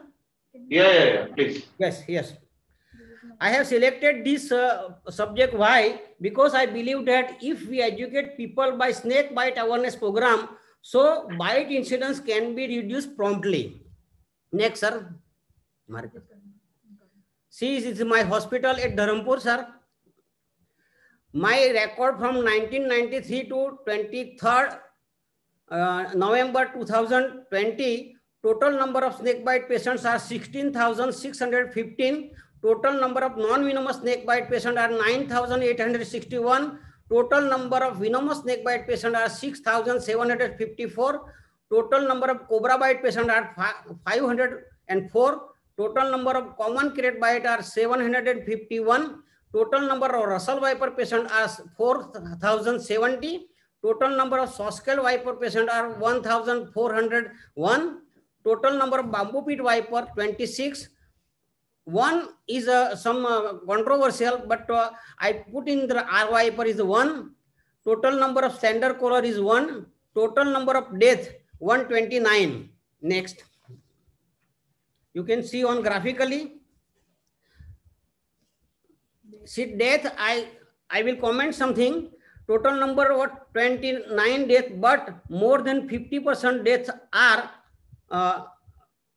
a patient just enter in the step of hospital and died. Snake bite, this all we know, so I will not take time. This also. Belief in faith healing in our area is very dangerous, but today I proudly say that nowadays most of the snake bite patient victims are directly coming to hospital. Is a non-venomous snakes found in our area: common vine, common wolf, common sandsoa, cat snake, and this rat snake, and so on. Venomous snake usually these are common Indian cobra, common crate, Russell viper, bamboo pit viper, and Soskel viper. How we manage patient when any victim came to us? Just we show in our file that you identify snake in file. Otherwise, many times the patient relative brought photographs in mobile, or many times they brought dead snake. So we can identify snake. According to that, we can start treatment. This one photograph is over here, that arrow is shown. This is a rescuer in my town, and while something mistake he done, and for 27 seconds bite time was occur. See, main important, this is occurrence of this incidents. If we know the occurrence of incidents, then we can definitely prevent bite incidents. This is the cobra bite incidents nearby house or house in-house for its prey, also in farm. Bite time early morning, evening, and at less number in daytime. Bite most common on the extremities. In-house while doing routine work. See, in our area, then people when start to make a food, then they have to fire. So most of the time, these firing woods are kept at the side by the home. Here, most of the cereals in our area, people keeping in such a container, and they when they start removing, they made a hole, and from that hole the cereals can be removed. The cobra enter inside and take rest. Then when next day, if they take again the cereals, then bite incidents occur. This all the photographs I am trying to show you, that bite incidents occur most of the time at this time. See this one child bitten by cobra, and she came to me at the last grasp of respiration. Now, this arrow shows that cobra was there. She was playing there, and bite incidents occur, and she brought to me at the last grasp, and I visited her home and advised people of the surrounding that how to be prevented from bite incidents. See this old lady had cobra bite. Then this is I am showing you, that is a handmade stone grinder in our area, and cobra was hidden under side. When she walked to go inside the house, and bite incidents occur. Now the common incident scenario is the most common incidents in house while sleeping on ground, and monsoon season. Time is 11 p.m. to 4 a.m. Bite area around the neck, ear lobule, nose, etc. That shown in the mark that at the nose. Snake hide under the bed of human for warmth. This is our precious child, 7-year-old. 2 years been passed. She brought us to at the last moment, referred from the other hospital in a very serious condition with very many complications. Many complications like aspirated pneumonia, septicemia, and while treatment, she developed a stress GI bleeding, and BP suddenly we lost. Then ultimately she came out, and we are happy that after 29 we can send home with a very happy smiling.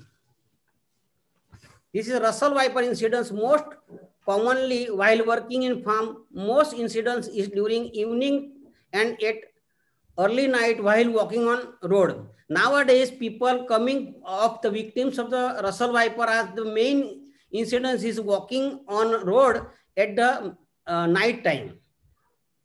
Most common site is extremities, most common monsoon season and post-monsoon season. Here you can see the she is working in farm in post-monsoon season, and incidents can occur. This also the one I am trying to see you, that man is picking the drumstick, and he is seeing at the drumstick only and not looking to the ground. And one patient came with me with the same incident, that he had gone for the picking of the drumstick, and he become a victim of Russell Viper. All are working in the farm and can become a victim of the snake bite. He's the one patient had from the other district, had severe complication.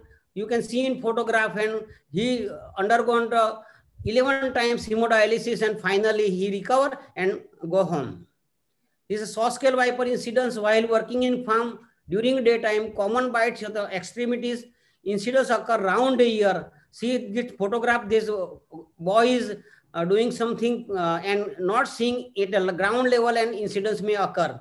These childs are playing nearby the house, and incidents may occur. This is a soft-scale viper. You can see bleeding from tongue and bleeding from the ear and large amount of bleeding from the another person. And I have to give 30 wires to control bleeding. And finally, he saved. Bamboo pit viper incidence is while working in farm during daytime, common by its extremities and monsoon and post-monsoon season. This child came to me 4 years back with a severe bleeding, and bleeding was not stopped. Even the bed of the child was also studded with the blood. And finally, I have to give 30 vials of ASV, and finally, her mother is smiling to see her child. See how we are suffering the traveling problem in our area. The victim is brought in such a way to the hospital, not directly hospital. They have to brought somewhere. They can get vehicle and then they can come to hospital. So while coming to the hospital, most of the death can occur.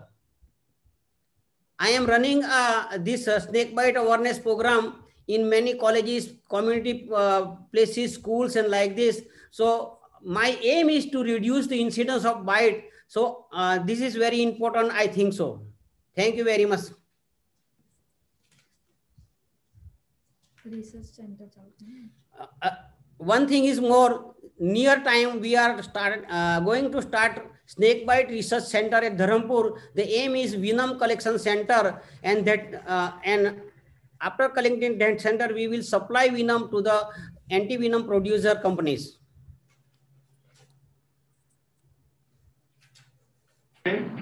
Okay, sir.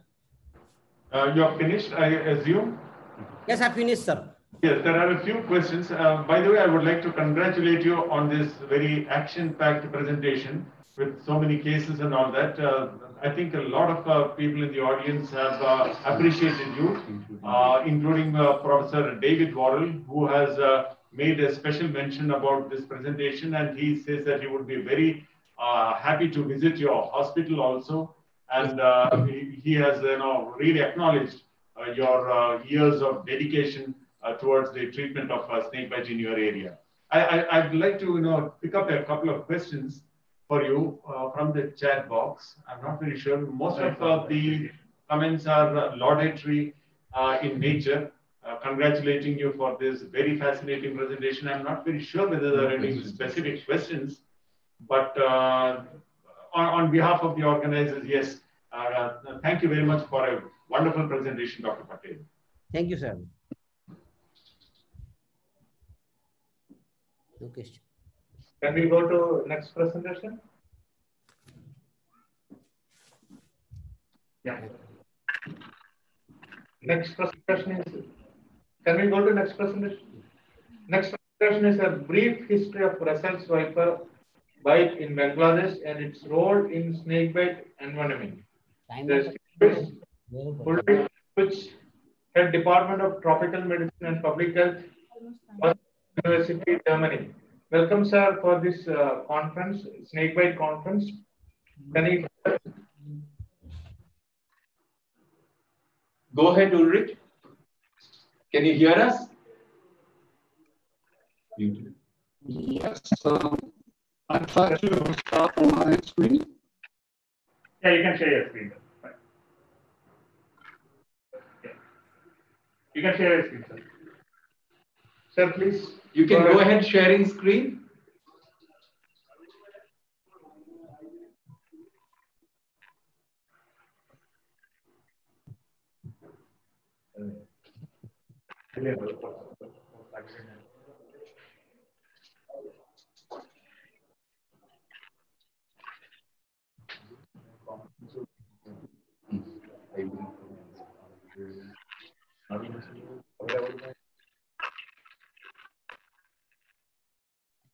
Okay. First of all, thank you very much for organizing this excellent meeting and for inviting me to speak here today. As usual, it's not just me, we're actually a much larger group of people. Your audio isn't clear. Your audio is not clear. Is it better like this? What you could do is you could pause the video. You could take yourself off video. That will probably make it clearer. Okay, I'll try.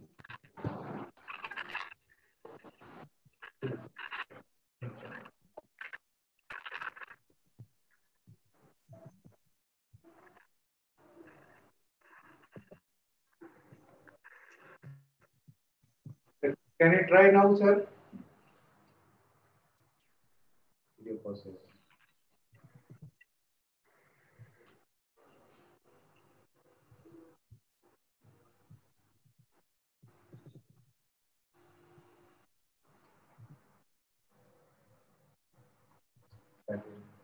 Go ahead, Udrit. Now? Is the audio any better now? It's not, the audio isn't clear. Something to do with your mic. Is it better now? It's slightly better. Should we try like this or later on? Okay, I think what we'll do is we'll move on to the next speaker. Can you get it sorted out in the time, Ulrich? I'll try. Perhaps I can try via phone. Now it's better. Now it's better. Okay. Well, in that case, then I'll try. Can you see the screen at least? Yeah, of course we do. We see the screen. We're actually a much larger team, especially first and foremost here at the Venom Research Center at Chittagong Medical College in Chattogram, Bangladesh. And then together with a large list of excellent collaborators, including from faraway places, which we have listed here.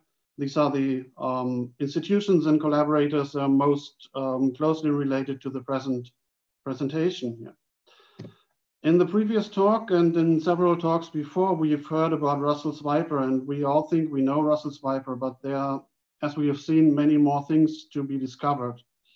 One thing that has long been known is that Russell's Vipers have kind of patchy distribution, and that is actually also true for the areas that we tend to think are more or less solidly or completely inhabited by that species. So even within areas where we say, okay, Russell's Viper is present, we may find them in certain areas, but not in others. And there are not always very obvious ecological reasons behind this, so this deserves more analysis. One question that has intrigued us for a long time is the question whether Russell's Viper envenoming actually occurs in Bangladesh. And certainly from the cases in the catchment area of Chittagong Medical College over the past decades, there has been no indication that southeastern Bangladesh has any Russell's Viper envenoming cases. So we dug in the old literature, and one thing I came across is a very old book of a compilation actually of very short anecdotal snakebite case histories. Some of them are not useful at all, but some with sufficient clinical detail and especially locality details to say that at least in the 1920s, Russell's Viper envenoming did occur in certain parts of Bangladesh because the clinical symptoms described and also the name of the snake people refer to, but mostly the clinical syndrome, if enough detail was given, indicated that this, by all likelihood, should have been cases of Russell's Viper envenoming. Then where did these cases in the 1920s happen? And we found if we located them to present day Bangladesh map, we had them in the very northwest and in the extreme east and west, southwest of the country.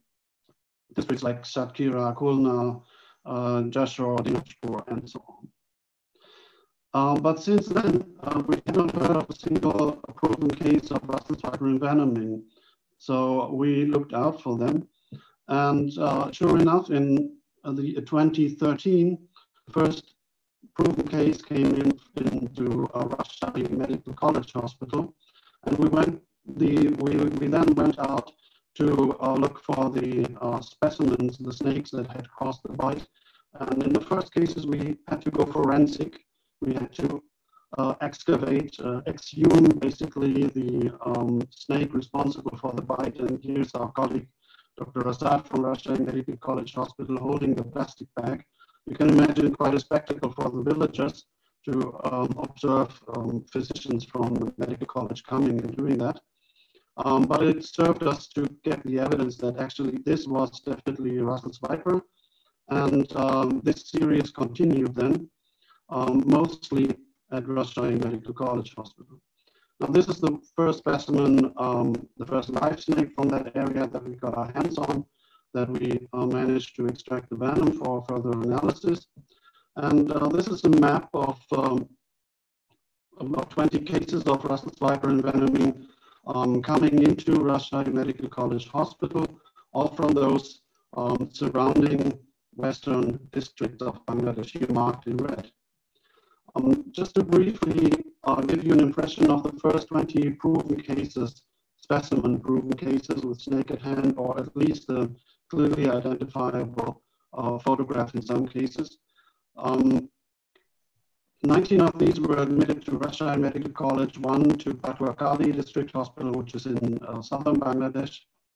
And as we've heard, most happened during work in paddy fields, but interestingly, some were also caused while fishing, especially with Russell's vipers who had apparently been swimming in the water and were entangled in fishing nets. Almost all of the patients first went to a traditional healer, unfortunately, with the usual procedures applied. And this has resulted in a significant delay between the time of bite and finally hospital admission. So the earliest one came at roughly 2 hours, the latest after 22 hours, and on average about 9 hours after the bite. And that has led to a full-blown picture of Russell's viper envenoming syndrome in all but one who was not envenomed.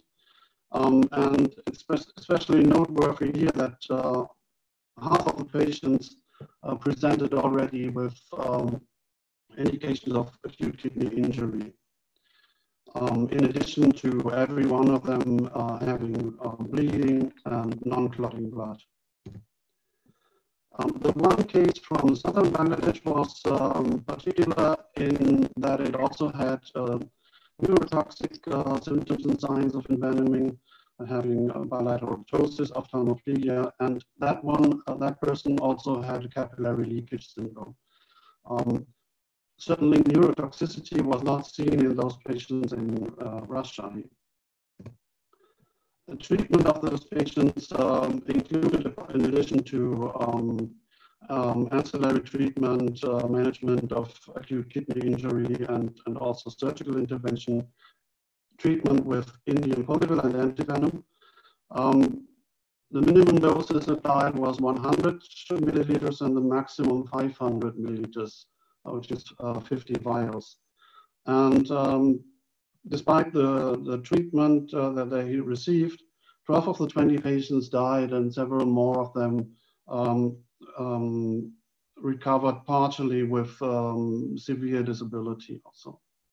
So this alarmingly poor outcome of those patients also motivated us to establish the Venom Research Center in Chittagong Medical College with the goal of producing the locally existing snake venoms needed to make more regionally appropriate and more effective antivenoms.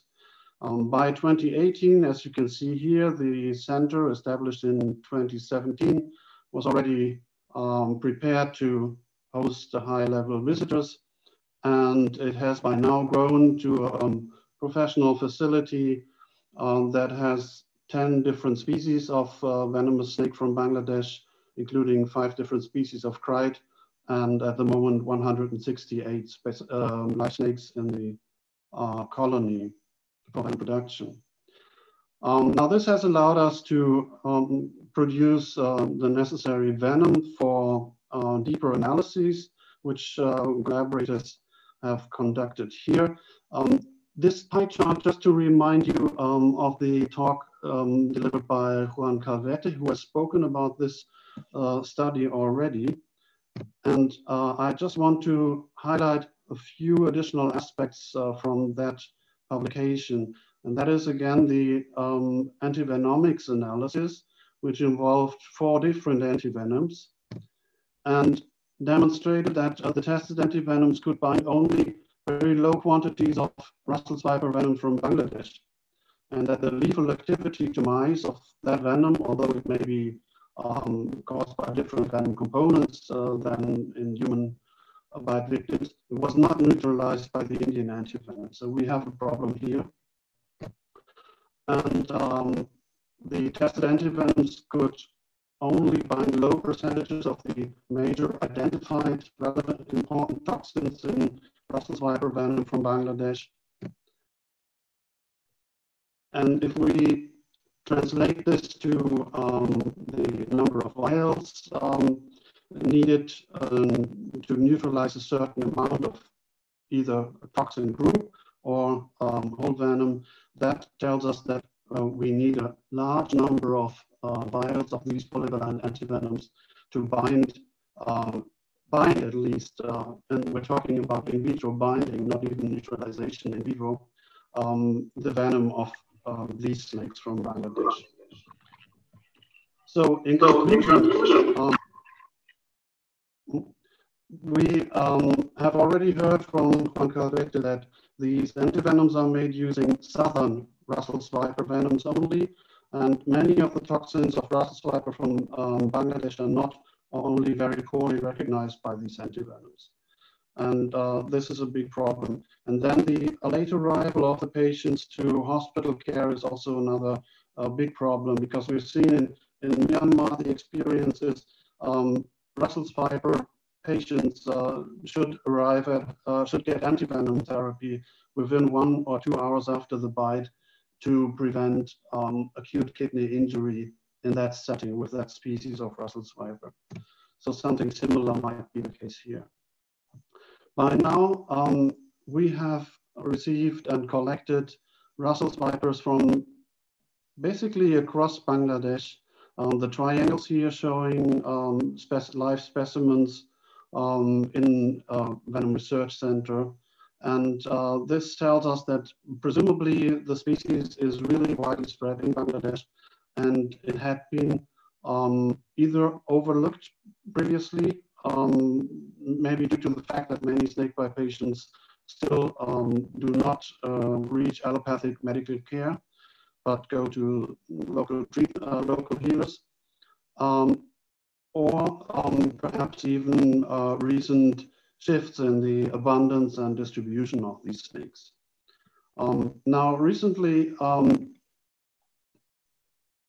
we even came across this interesting thing here.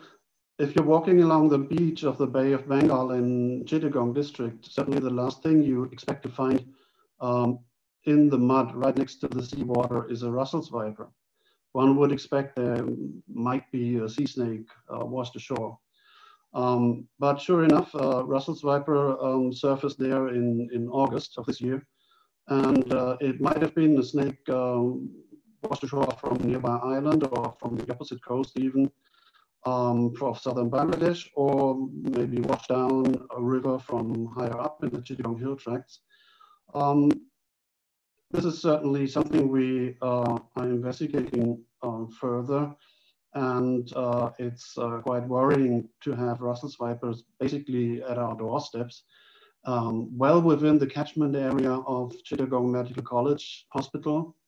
And despite the fact that none of the snakebite cases admitted there since Professor M.A. Faiz and his team started to systematically study snakebite in that hospital in the early 1990s, was attributable to Russell's viper, either by envenoming syndrome or by the snake brood. or by immunoassay. So a very interesting development, possibly. Sure enough, land use has changed in the region, climate has changed in the region, and we should not assume that distribution and abundance of important venomous snakes would remain static in the face of such dramatic changes. So there's a lot more work to do and interesting things to discover here. So our next steps are to conduct a comprehensive venomics and antivenomics and genetic analysis of Russell's vipers in Bangladesh with a very high geographic resolution. We still need to expand our sampling there to uncover also the differences in venom composition, activities, and antivenom reactivity between males and females, between juveniles and adults, and individuals, importantly, not only across the geographic distribution range. At the same time, we aim to produce large quantities of Russell's viper venom from Bangladesh to be included in the production of an improved antivenom, because Russell's vipers venom from Bangladesh and from the northeast of its distribution is clearly missing in the current antivenoms, as we have seen.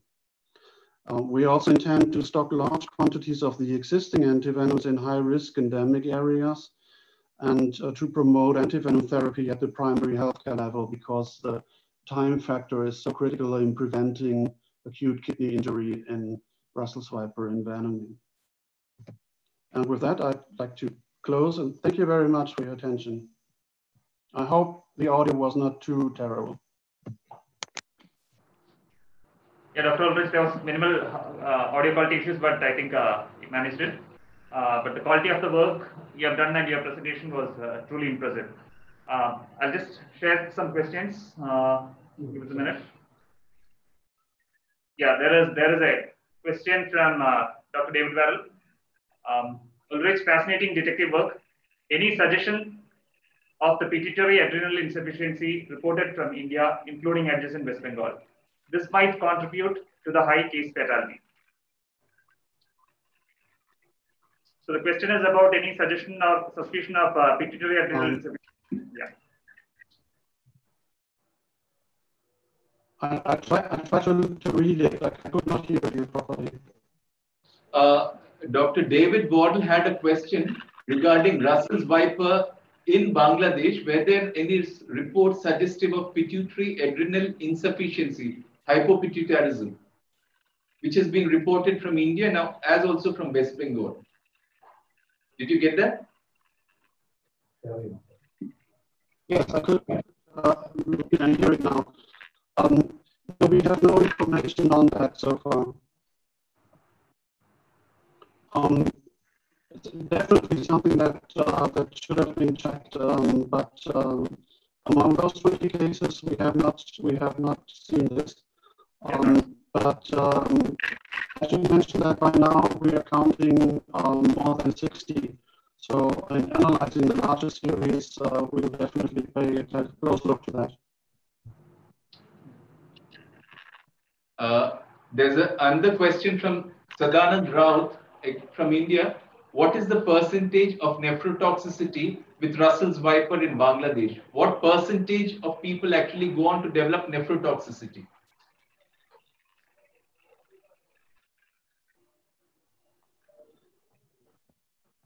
Those 20 cases, you see, one was non-envenomed, and among the other 19, there were 10 patients who already presented on admission with acute kidney injury. And then, in addition, there were others who had dark brown black urine indicative of myoglobinuria and or elevated CK values. So that would, in the short run, also lead to additional problems with the kidneys. So it's quite, it is ordinary among the population of the patients in Russia in medical college to have acute kidney injury after Russell's viper envenoming. Ulrich, audio isn't clear. If there's any question, you could reply to that on the chat box. Okay? Did you? So you could just respond to the questions on the chat box. Wonderful work, Ulrich. God bless you and keep the good work going. Thank you.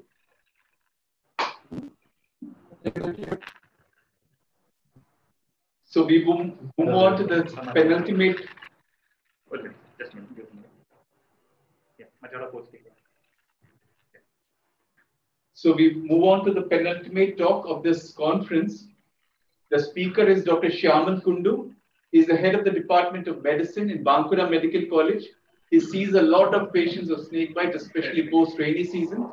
And I request Dr. Shyamal to go ahead with his presentation. Am I audible?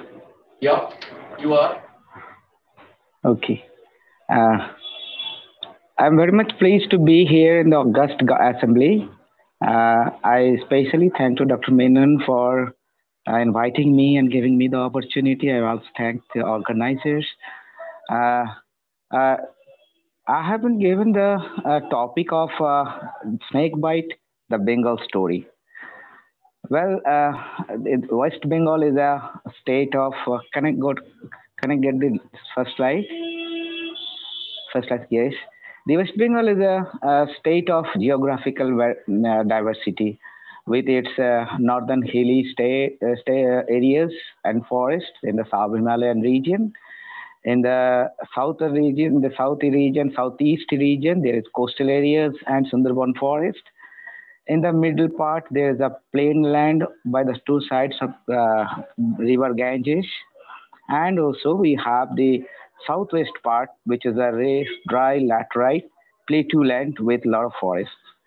So within this geographical variability, the snakes of West Bengal grow. So in the northern areas, particularly in the sub-Himalayan for terrain forest, we get mostly the cobras, particularly Naya and the Naya Cautia is very rare in this part, and king cobras are reported over here, and also some Russell's viper and crates are there.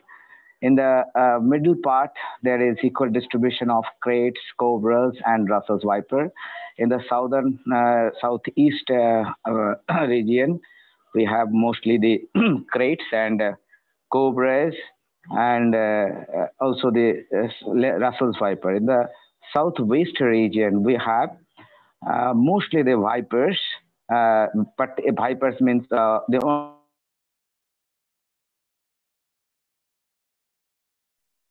saw-scaled viper in West Bengal, and others are common crate. The cobras are not very common, and out of that only the snakes, the Naya Cautia is mostly seen. We have few reported cases of Naya in the areas of the adjacent areas of other districts. So in what I want to please the previous slide, please. Previous slide, please. So so this variability cannot be accommodated in a single frame as a common picture of snake bite in West Bengal. We have different peaks here, the presentations, but the epidemiological picture is almost same.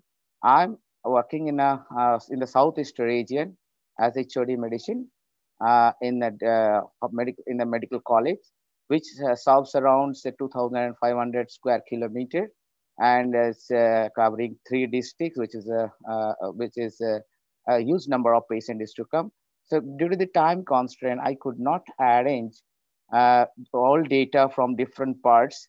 So I'm giving you today the data from our medical college, which will give you almost half of the picture of West Bengal, because the maximum snake bite also occurs in that part of the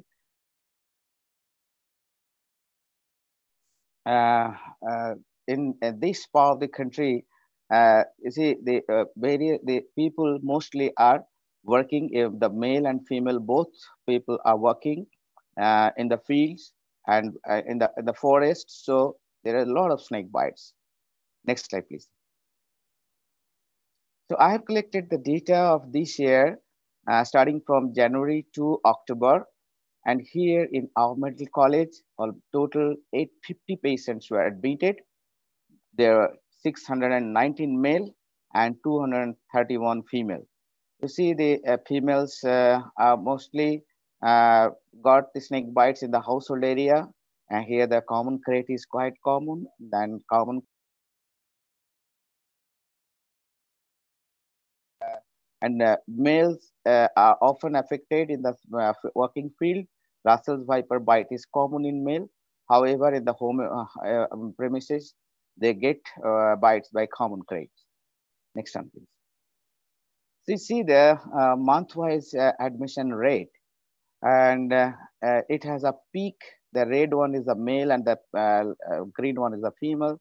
It has a peak in July, August. But he usually in the other and again on one peak in the September. So in usually in the previous years we have the major peak in the July, August, and by September.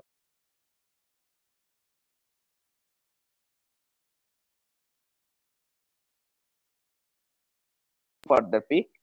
So in this time we have the lockdown period between the April, May, and June, and human mobility progressively normalizes from July to August and September. That's why we had a second peak in the September.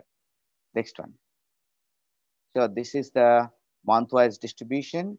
We have the maximum case admission in the month of July, and sorry, in the month of September, July, and then this September. So we have two peaks this time, this year. Next one. So we have out of total 850 cases, 638 was detected to be envenomed cases, and of them, the 362 cases were hemotoxic bite.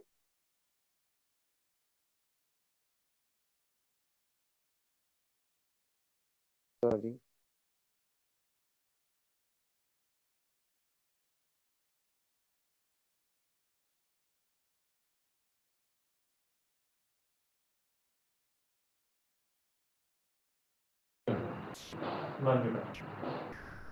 We've lost your audio, Dr. Shamal.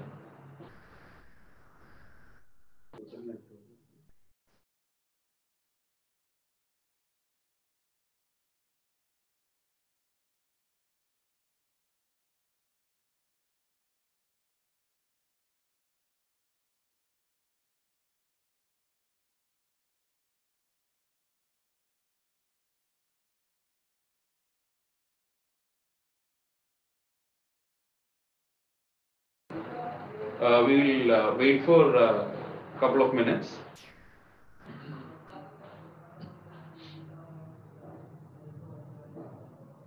So we are trying to reach Dr. Shaman.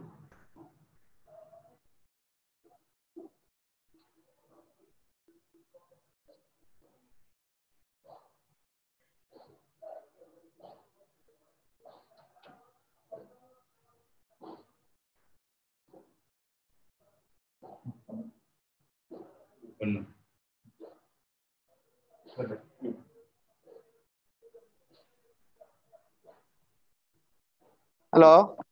Yeah, Am I audible now? Yeah, you're audible. Please. Okay, so I'm sorry. I'm very sorry because of this problem. So all those patients, we used the national STG for treating those patients. We had total out of 850 patients in envenomed cases was 638. And the dry bite was detected to be 212. Neurotoxic bite was 236. Neurotoxic bites were detected either by envenomous features of envenomation, and also we did the neostigmine challenge test to all the neurotoxic bites, and thereby we divided it to be a crate bite or a cobra bite. Hemotoxic bite was 362. Next slide, please. In the in special query, when during the admission, we tried to find out how many patients had received the fast aid, and out of all patients, 168 patients, 20% of the patients, they followed the right way, and 24% of the patients followed the right to some extent. Many of them did not follow that the patient should not walk. Patients, they use the tourniquets and so on. No first aid was seen in 56% of the cases. Mostly they are very local patients. And we found that 10.82% patients went to faith healer fast. And after that, wasting a lot of time, came to our hospital in a very late stage. And but this, comparing to the previous years, the number of these faith healer practice is progressively coming down. This time it is almost 10.82%.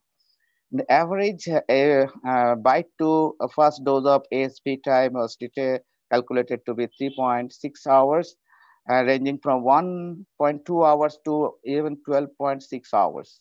Next, please.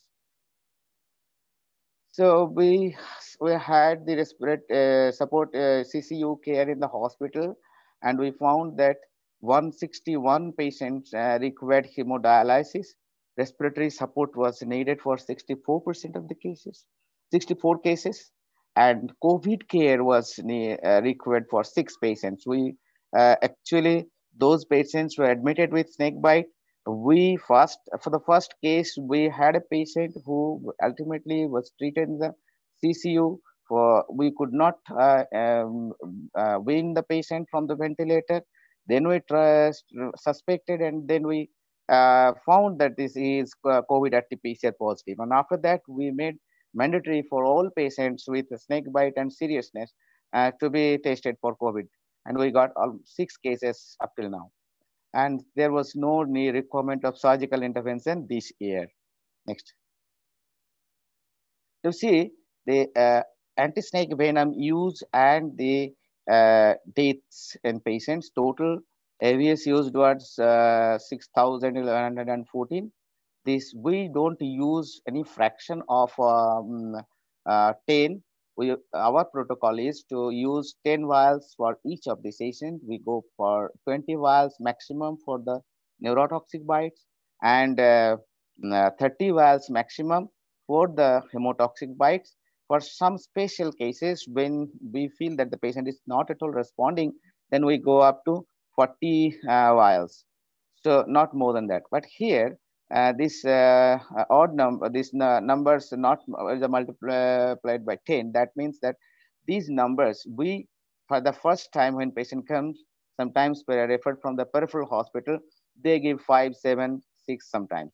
So we calculate we give the first dose as the rest of the 10 plus the 10 vials. So some patients at the first time get 14 vials or sometimes 13 vials, like that. And after that, the next, in our hospital, we use always 10 vials for any session of ASV use. Average ASV per patient calculated is 7. Average ASV for saved patient is calculated to be 10. And here you see that the snake, but the death and the AVS use is proportional, and there is no difference. So it means that the most predictive factor of snake bite death is not the anti-snake venom use, rather than it is the time window between the bite and the first dose of ASB. That we appreciated in our hospital experiences. Next. So it is the month-wise distribution of ASB use and death. You see, it is correlated with the number of patients admitted in the hospital in each month. Next. Next one, please. So see, in deaths in snake envenomation, total 34 deaths were recorded. Males were 21 and female were 13. Next. Next. So if you look at the month-wise distribution of deaths, this also follows the number of admission. So it is maximum in September and October, and this is male and female patients.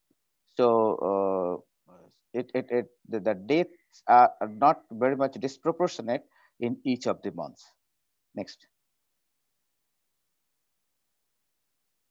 So this is the month-wise distribution of dates. You see, in the August and September, the dates were maximum. In male, the maximum date was recorded in September, and also in female, the maximum date was recorded in September. Next. So we have faced many complications.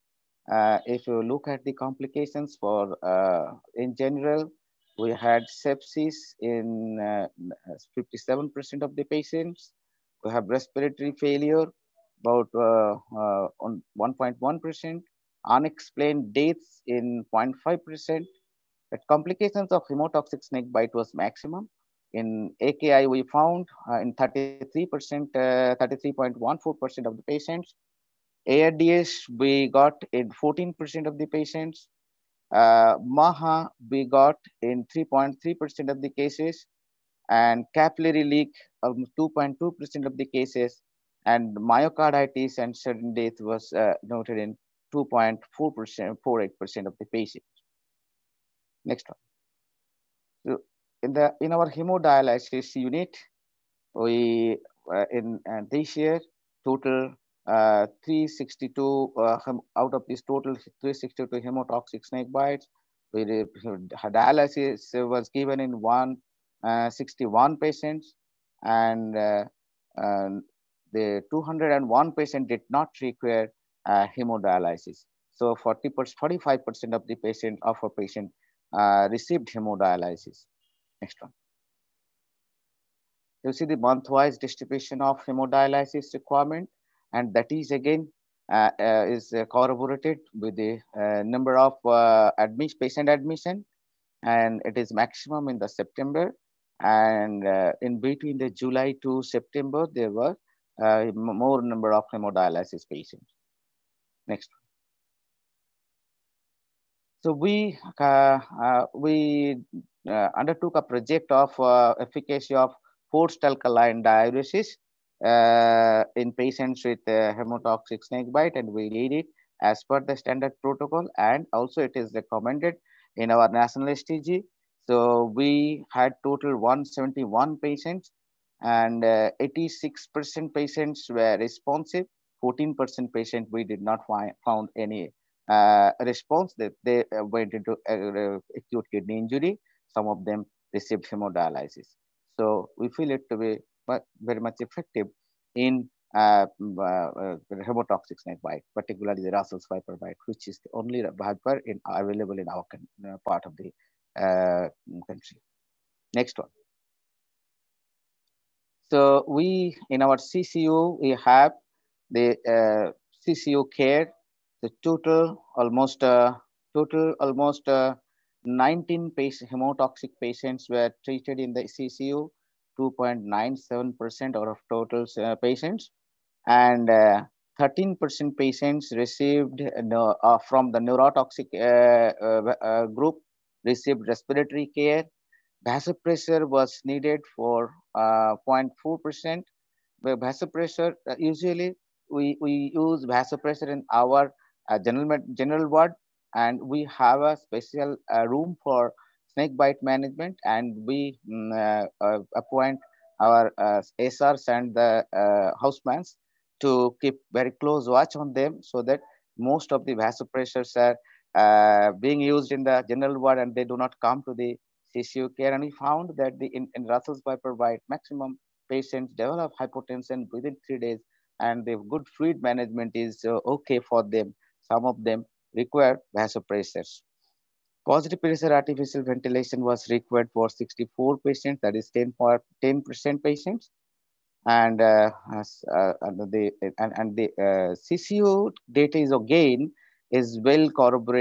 not well corroborated with the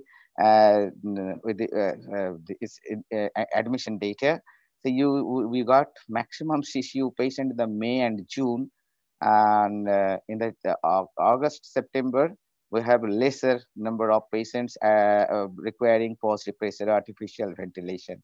In the July, however, the maximum patient receive neurotoxic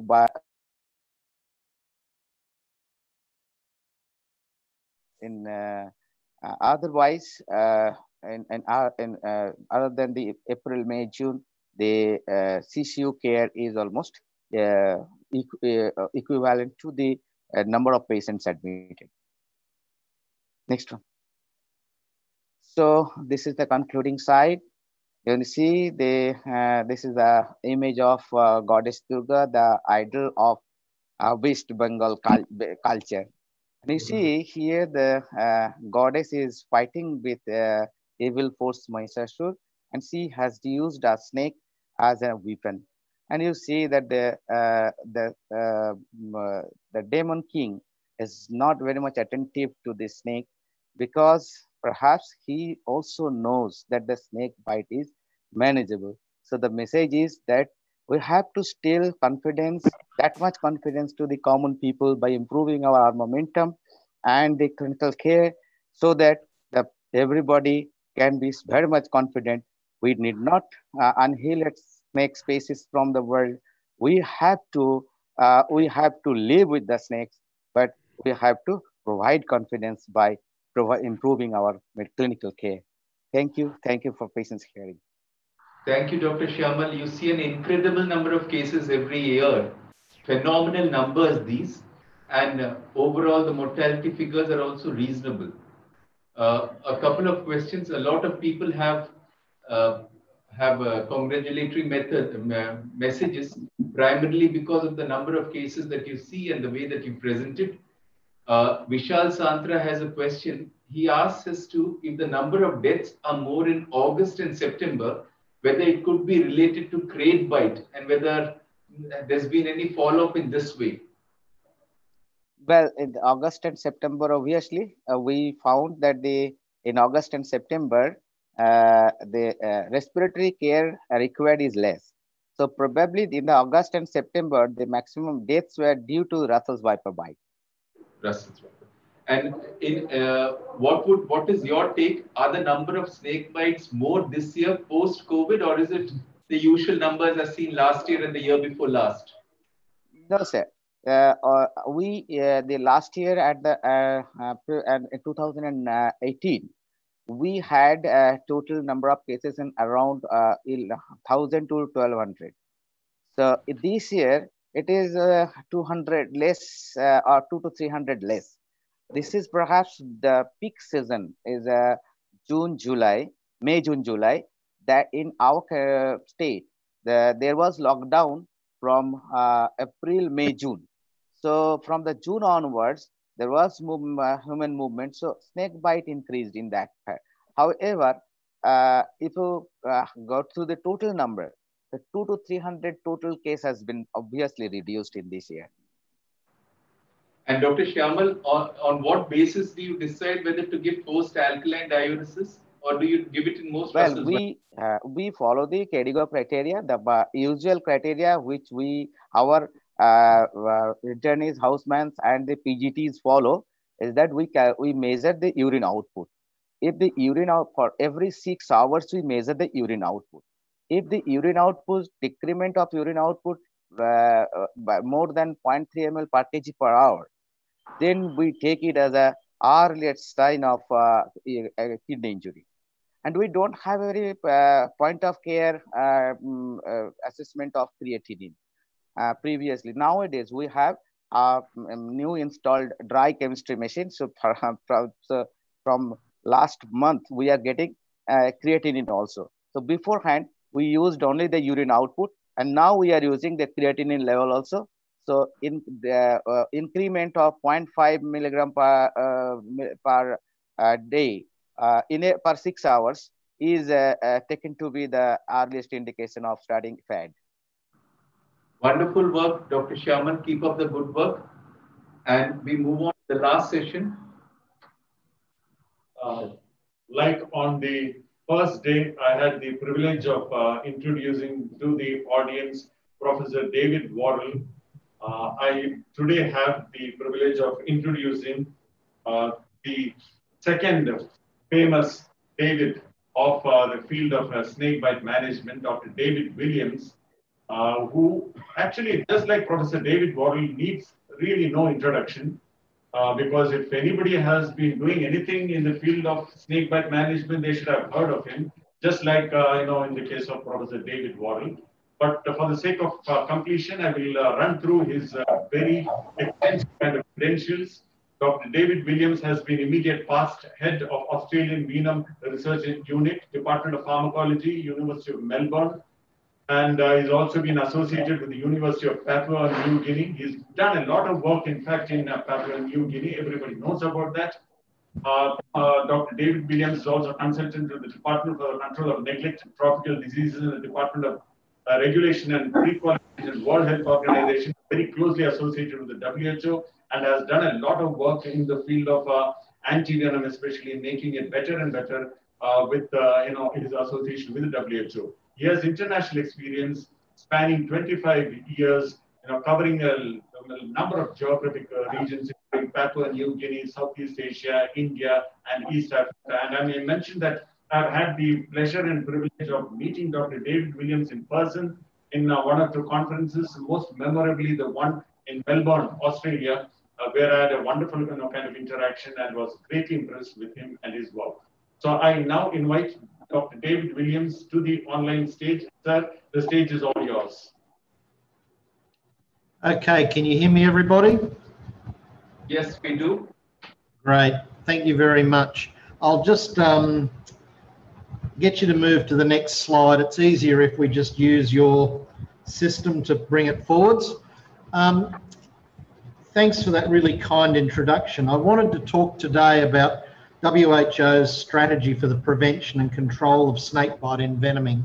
And we'll flip over to another slide and just talk briefly about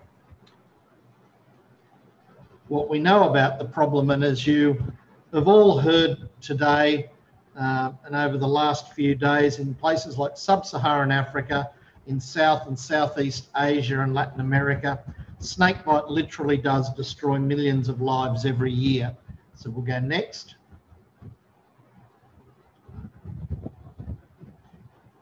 And you all know the statistics. WHO at the moment is using these figures, between 4.5 and 5.4 million snake bites, of which up to 2.7 million are envenomed, and somewhere between 81,000 and 138,000 deaths and 400,000 disabilities. We know that South Asia in particular is responsible for a huge part of that burden. And I think for that reason alone, this is a very timely meeting. And I think keeping the impetus moving in India and in neighbouring countries around this issue, particularly trying to bring in political support to move policy, is a really crucial thing. So I'll just go to the next slide. And I just wanted to give just a couple of examples of the fact that even though we talk about those typical things of incidence, mortality and disability, there are lots of other problems. And if we look at some of the parts of the world, of course in India, there's a very good study by Dr. Vyapuri's team that showed that 64.5% were paying more than 2 weeks' wages for snakebite treatment, and over 50% were having to sell property, land, motor vehicles, or take their kids out of school. Similarly, in Bangladesh, a study there found 61.4% had to take out loans to pay for snakebite treatment, and 4% were mortgaging their homes and businesses. So this is a real hidden impact. And if you look at countries like Myanmar, where 50% of patients require renal dialysis, and in the talk that we just heard, the burden of renal dialysis in Bengal is huge. These are things that don't normally get looked at by policymakers when they're thinking about snakebite as a problem. And it's very important that we make sure that some of these sorts of problems are well and truly seen. In Sri Lanka, there's been the study that showed that more than 50% of people suffered from post-envenoming diagnoses of depression, and that 21% of those were diagnosed as PTSD. Antivenom is the other problem that we have, and there's a lot that's going to be done about antivenoms from various areas. But I think even today, it's important to recognise that in places where I work, like Papua New Guinea, less than 20% of the antivenom needed was actually available because of cost and inadequate procurement. Now, similarly in West Africa, there was a situation where only 2.5% of the people who needed antivenom were able to have access to it. And when it was available, the cost of treatment was greater than 1 month's wages. So wherever we go, there are problems that go beyond just incidence, mortality, and disability per se. So let's slip to the next slide. And realistically, I'll just summarise very quickly what's happened over the last 5 years. So in 2015, you all heard about the fact that Sanofi Pasteur were pulling out of the African antivenom market. And it caused a lot of angst and concern. It attracted a lot of media attention, and organisations like the Global Snakebite Initiative, Health Action International, Médecins Sans Frontières in particular, really started to make noise about this. So that led to a meeting that was held in Cambridge that was organised by the team from the Liverpool School of Tropical Medicine. And as a result of that, it really sort of pushed this whole area to the forefront. After that meeting, Tim Reed and myself and my colleague Diana Barr, we went to Geneva and we sat down with WHO and said, look, you know, how do we approach getting more attention to this? And they explained quite rightly that WHO doesn't just have the ability to pick up an issue and run with it. WHO is the secretariat for the member states, the 199, I think, countries around the world that are members of the WHO. And just like any organisation, they have to follow the mandate that's given to them by countries. So it was impressed upon us that there was a need to get country support and get the countries themselves to ask WHO to do something. And that's essentially what we did. Health Action International, the Global Snakebite Initiative, with help from Médecins Sans Frontières, the African Society of Venomology, and lots of toxinology people, lots of snakebite doctors, lots of research scientists around the world. We pestered enough of our governments to get, I think, around about 28 of them to apply to have a meeting at the WHO in 2016 during the World Health Assembly. And from that meeting, we got agreement that there should be a reapplication for listing as a neglected tropical disease. So again, those countries led the process with support from GSI and HAI. We put together a dossier that they submitted to WHO, and that resulted in Margaret Chan agreeing to add snakebite to the list of neglected tropical diseases in June 2017. But it didn't stop there, because a listing of a disease is one part of the puzzle, but you have to have a mandate from the countries that has a lot more depth and breadth to it. So again, working with countries, and in particular with the leadership of Costa Rica, we were able to draft a resolution that was presented to the 2018 World Health Assembly. And that resolution finally gave WHO a very specific but broad mandate to address snakebite around the world. It also called upon the member states themselves, and this is really important because WHO doesn't have a vault full of money. I've gone looking for it and I can't find it. They rely on member state contributions to fund their programs, and they rely more and more, and particularly in the 2030 work plan for NTDs, they rely more and more upon countries to support the implementation process. So it's really important that that resolution called not just on WHO to do certain things, but it also called upon the countries themselves, and it was unanimously passed. And if we can move to the next slide, that then brings us to the point in 2019, where as the result of the work of a working group of people from around the world,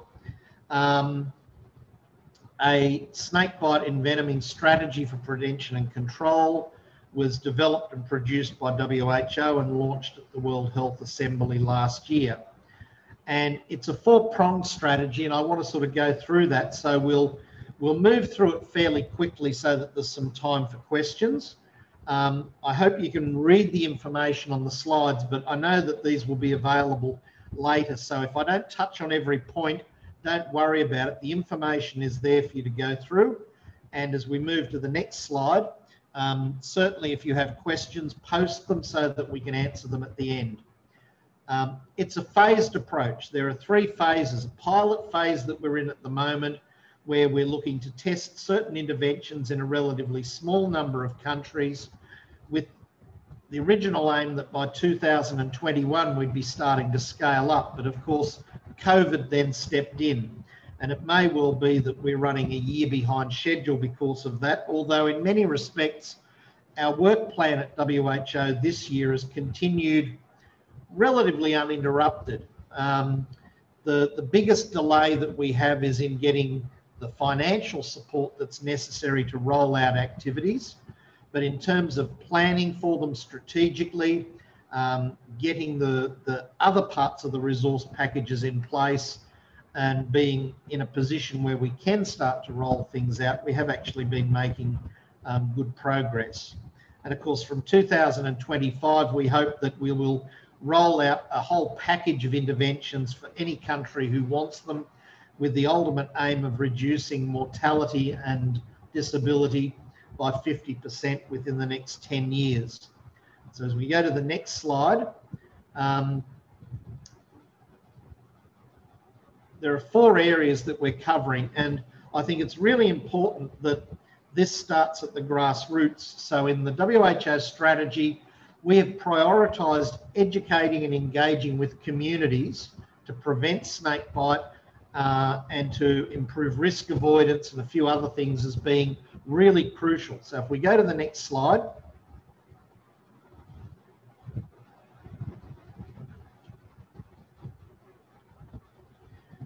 This part of the program is likely to cost somewhere around $26.2 million to implement over the period of time. It is a strategy that recognises the fact that most of the victims of snakebite are young, productive people. They've been able to earn a living, support their families up until the time that they were injured. Often they're the heads of the families. They contribute to food production. They're women who raise children, care for sick and elderly, and are leaders of life in their towns. So our strategy involves community engagement, encouraging better education about the risks and how to avoid and prevent snakebite, but also how to look at the issue of healthcare seeking behaviour and trying to empower these communities in a more holistic approach that integrates snakebite awareness not just as a standalone siloed program, but integrates it into broader programs that approach communities about all sorts of other environmental, zoonotic and neglected diseases. So we'll go to the next slide. And briefly before we flip to the one after this, this emphasises prevention, risk reduction and avoidance, issues like the use of bed nets as effective barriers, but it also deals with improving effective pre-hospital care and ambulance transport. And I know that people are fixated with snakebite ambulances. And look, I founded a snakebite ambulance service in Papua New Guinea. We set up and ran the country's first mobile intensive care ambulance specifically to be able to retrieve the worst of the worst patients, patients with airway emergencies that would have cost them their lives during referral to hospital from a primary or secondary health centre. And that's all great in principle, but what do you do when that ambulance gets to a health centre and they find that not only is there a critically ill snakebite patient, but there's a woman there who's hemorrhaging in the 8th month of pregnancy? Do you only use that ambulance to save the life of the snakebite patient, or do you take the other patient as well? And this, to me, is really important. We don't just need snakebite ambulances, we need ambulances for everyone. But we need to make sure that those ambulance services are better able to deal with the management of snakebite patients that they're transporting. We need to develop good pre-hospital clinical care guidelines. We need to accelerate the development of new pre-hospital treatments and validate existing approaches and conduct operational research and increased advocacy to really drive some of these messages home to the people who need to hear them the most. So we'll go to the next slide. And it really is all about this fundamental issue of how do we make sure that people who need treatment get it as soon as possible. We know that between 50 and 90% of snakebite victims in countries turn to traditional medicine. It contributes to the underreporting of snakebite. We need to work with these communities and do it in a longitudinal manner to evaluate and modify and amend the interventions that we're talking about to see whether we're actually reaching desired outcomes, and build a consultative approach. One of the things that I'm concerned about is this approach of people parachuting into a particular setting. And as a white person, I must say this is a particular danger.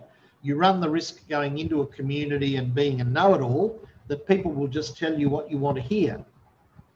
You need to establish relationships with people. You need to gain their trust and their respect, and you need to actively listen to what they have to say rather than just parachuting in and hoping to get back out as quickly as you can with some sort of nugget of information. So this is really a part of WHO's program that is sensitive to really listening to communities. We'll go to the next slide. And this brings us to, I guess, the thing that is really important about treatment. And treatment must be safe and effective. If we can go past this slide to the main body of this section, there's a few things here that I want to talk about. Yep, next, that's it. Okay, so this is going to require a fairly large investment from WHO, almost $50 million US. It's really critical that antivenoms are well designed and formulated and adhere to the right international standards. We know in sub-Saharan Africa and South and Southeast Asia that safe, effective products are lacking. If you're having to give somebody 40 vials of antivenom, I'll tell you right now, that antivenom is rubbish. It's not effective. You shouldn't be having to give them 400 millilitres of a product to get some sort of a clinical response. Antivenoms need to be designed properly. They need to be fit for use. The whole problem with this multi-vial strategy we have at the moment is that people end up being systematically underdosed. I hear all the time people here in sub-Saharan Africa, and I'm in Africa at the moment, saying that antivenoms are not effective for spitting cobras, and that people continue to progress with local tissue injury from puff adders. But then you find out that there are places where they're giving large doses of effective antivenom, and surprise, surprise, those people are going home with minimal local tissue injury because they're getting an adequate therapeutic dose early after they were bitten. So it's very important that there needs to be urgent strategic investment to both improve and strengthen production, improve the control and regulation of antivenom products. Otherwise, we're going to see far more products that are ineffective, and we're going to see countries undergoing shortages of safe, effective, accessible and affordable products. If we go to the next slide,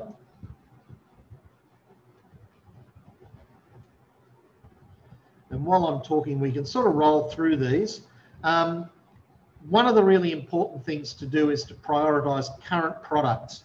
I know there's a lot of talk about the next generation of antivenoms, but in terms of research priorities, we cannot ignore what products are in the market now, because at least for the next 5 to 10 years, they're the only therapeutic options most people are going to have. People talk about the problems with antivenom production at the moment. The reality is most manufacturers do not make enough money to have an R&D division. They don't make enough money to modernise equipment and facilities to bring it up from the level of the 1930s or 40s to the 2020s.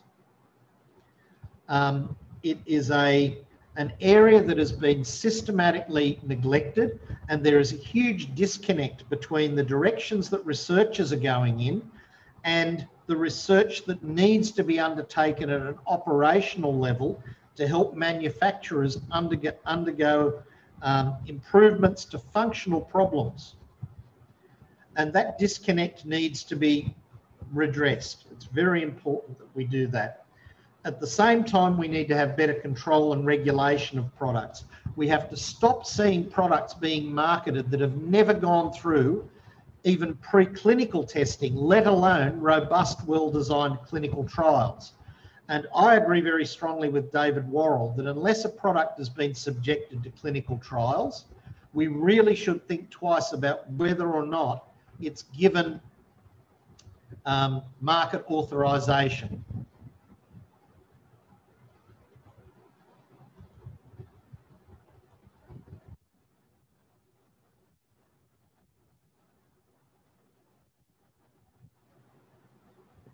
We go to the next slide. Thank you. The other side of this coin is that it's not just good enough to have good quality products. We have to improve the level of training and education of health workers as well. If we don't do that, there's no point having a good product out in a market if nobody is able to use it effectively. So it's really important that we address that situation. So WHO's priority is not just on the products themselves, it's also on the training of health workers, getting more and more focus on snakebite education into medical curricula, and improving things like clinical decision making, treatment, recovery and rehabilitation. Having standard objective clinical criteria to recognise envenoming syndromes, developing frameworks for point of care diagnostics, post-acute phase treatment as part of the clinical pathway. And the most important thing of all, I think, is the fact that we've always neglected rehabilitation and embracing the need to get rehabilitation care workers involved in the necessary aftercare that's required by people who are disabled.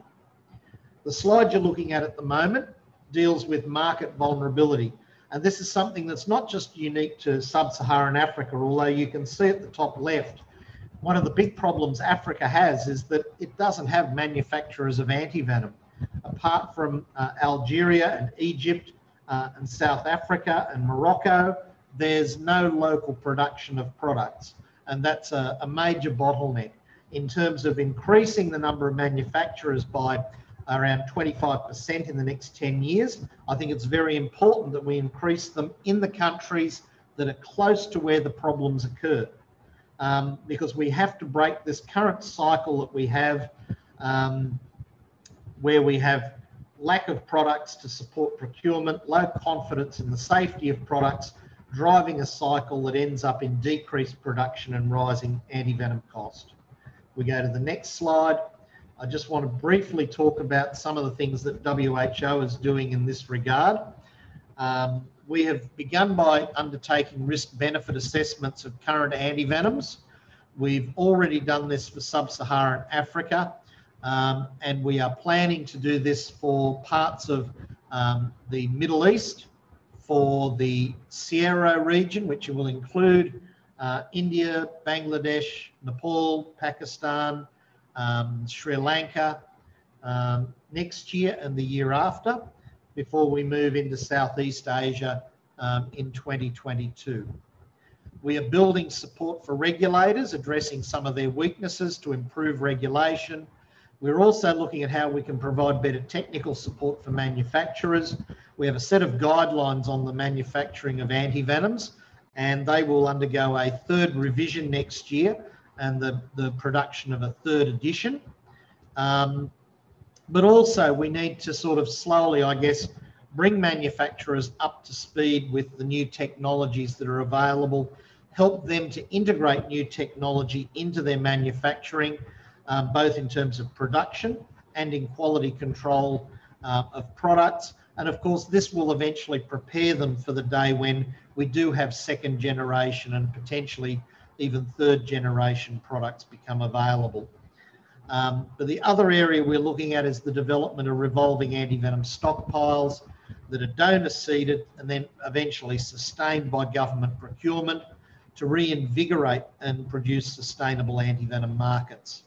And this is all aimed at ending that current vicious cycle that I showed you on the previous slide. We go to the next slide in this list. The assessment of products. I just want to give you a little bit of an example. This is a very robust process. It involves 3 stages: a formal dossier review by a committee of international experts, independent laboratory testing of products, and GMP site inspections of manufacturing premises. Now, in sub-Saharan Africa, we got 9 initial applications. 2 of them we ended up eliminating very quickly because the products were not suited for sub-Saharan Africa. They were products for the Middle East.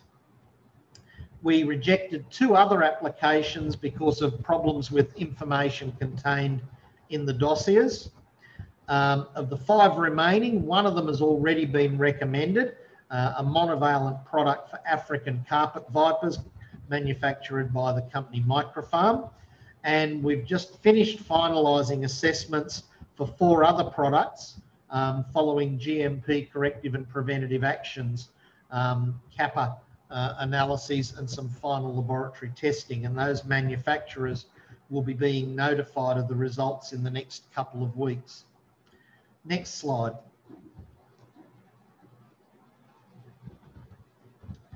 Okay, so I won't dwell on this, but the GMP side of manufacturing is critically important.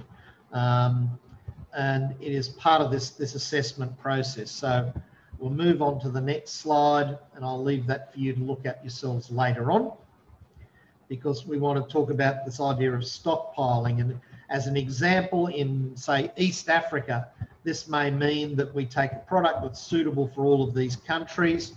It has a common procurement pathway, so a manufacturer is only dealing with one purchaser.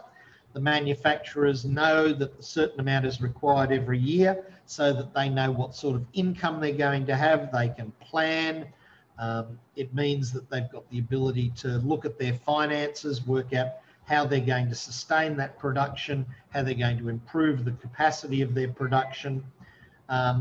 That product goes in through that common pathway into all the countries to ensure that their needs are met, and it's complemented by the community engagement, the improved healthcare education and training, monitoring of the market with surveillance and pharmacovigilance, which feedbacks reports of adverse reactions to the manufacturers so that they can make improvements. And this all follows the sort of approach that's been used, for example, with the oral cholera vaccines, to basically stabilise and get a market moving again, and give everybody some faith that the products they're using are safe and effective, give the manufacturers some faith in the fact that they're actually going to eventually get paid for the products they supply, and everybody then has the confidence needed to actually move ahead with some degree of certainty. Next slide. Okay, so the other thing about dealing with snakebite problems, we have to look at the bigger picture as well. We have to look at having stronger health systems, because only if all of the parts of a health system are properly functioning are you going to be able to meet the needs of a snakebite victim. And this means from that primary response at the village level through to the procurement process for drugs, antivenoms, consumables for hospitals, the competency of health workers, the monitoring and evaluation processes, the broader policy aspects. So if we go to the next slide, it means we have to have a functional system. So WHO wants to put a reasonably large amount of money again into doing this. And it involves things like surveillance and monitoring as well, improving infrastructure, services and health facilities, and facilitating research on things like the ecology, epidemiology, and clinical outcomes and therapeutics for snakebite envenoming, as well as focusing on community health services and facilitating research and policy to mitigate the costs of healthcare in populations that are vulnerable to those sorts of issues. So it's all about basically having a health system that can achieve sustainable development goals and provide universal health coverage, that has the robust surveillance and reporting necessary, has the regulatory and policy frameworks, has staff that know how to use these products when they are available, and make sure that people are not left out by their inability to cover cost, not just of antivenom, but the costs of hospitalisation, the costs of rehabilitation, and the loss of income as a result of injury. So we go to the next slide.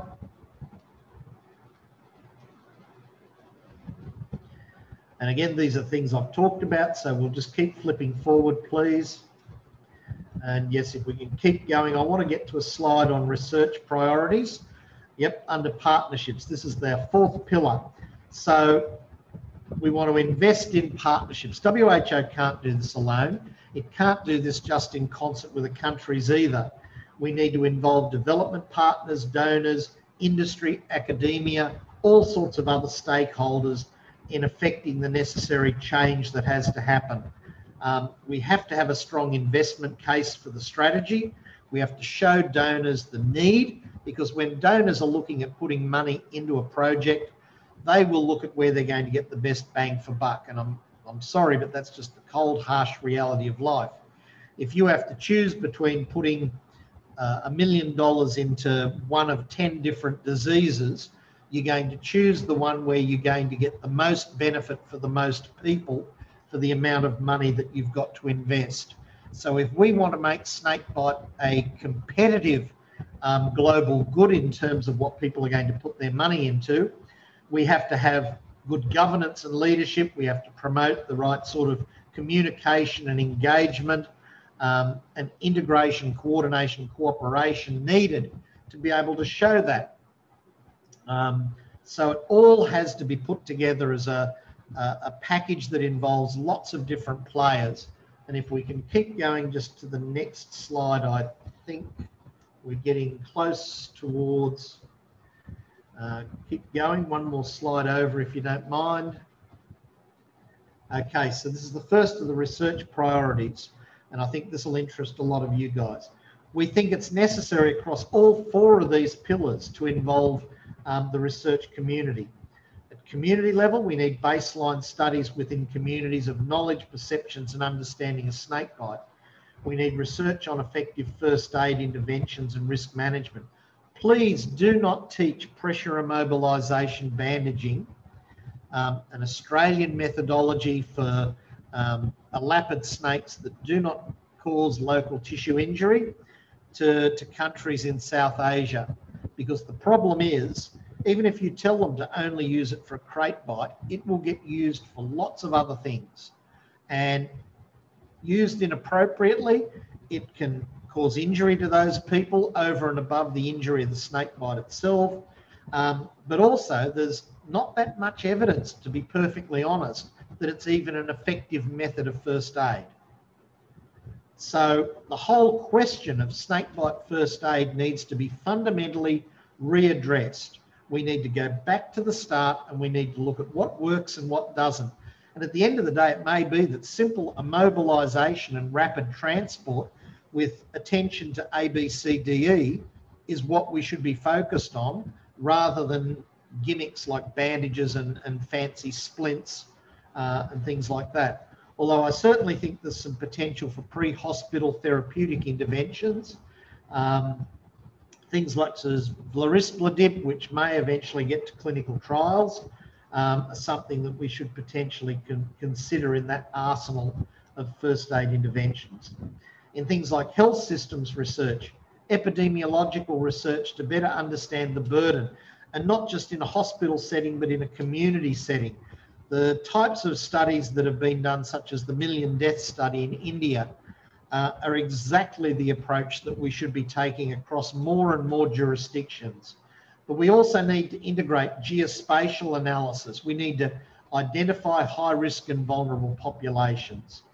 For health systems, we need to evaluate interventions to remove barriers to effective access to treatment, We need to look at access to healthcare services. And WHO has an application called Access Mod, which is really useful for this. It looks at things like time and distance. It looks at the type of transport infrastructure, the types of terrain that people have to cover to get to a health facility. And it takes into account which facilities actually have the resources needed to treat the patient.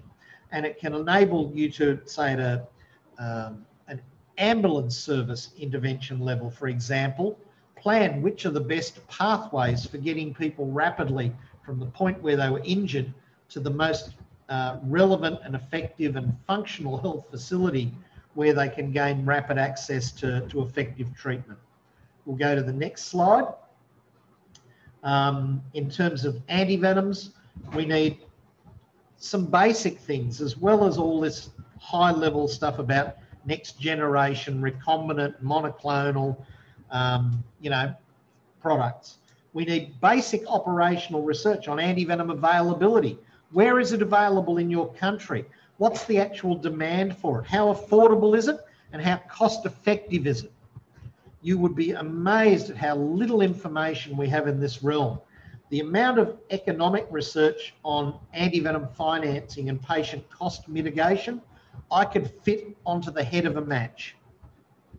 These are critical areas that we need to address. We also need, as I said before, to integrate research between industry and academia. We need to strengthen, innovate, improve and expand the production, quality control and preclinical and clinical testing of the products we're working with now. Not to the exclusion of next generation products, because we need to invest in those as well. But if we put all of our eggs into one future basket and we ignore the needs that we have right at this minute, tens of thousands, if not hundreds of thousands of people are going to die unnecessarily. In terms of medical care and recovery, we have to look at where can we conduct sentinel clinical research? Where can we find enough patients bitten by a particular species of snake to be able to rapidly do an effectively powered clinical trial to demonstrate whether an antivenom that's in the market is effective or not, whether it's safe or not. And we have to think about that sort of clinical research pragmatically. You know, there's a lot of interest in the design of very elaborate clinical trials, but the reality is, can we actually carry them out in the types of clinical settings where people first present after a snake bite? And if the answer is no, we can't, then we need to be thinking about how we can come up with a simple approach that establishes the safety of a product and the effective dose of a product, and then provides a monitoring and surveillance pathway to introduce that product and evaluate it over time in, say, something like a phase 4 design. But we have to think about these things. We'll go to the final couple of slides because I know I'm probably close to being over time and getting yanked off stage. There's information here about the total budget and what the needs are and how WHO want to prioritise it. I'll let you all take a look at that. We'll go to the next one.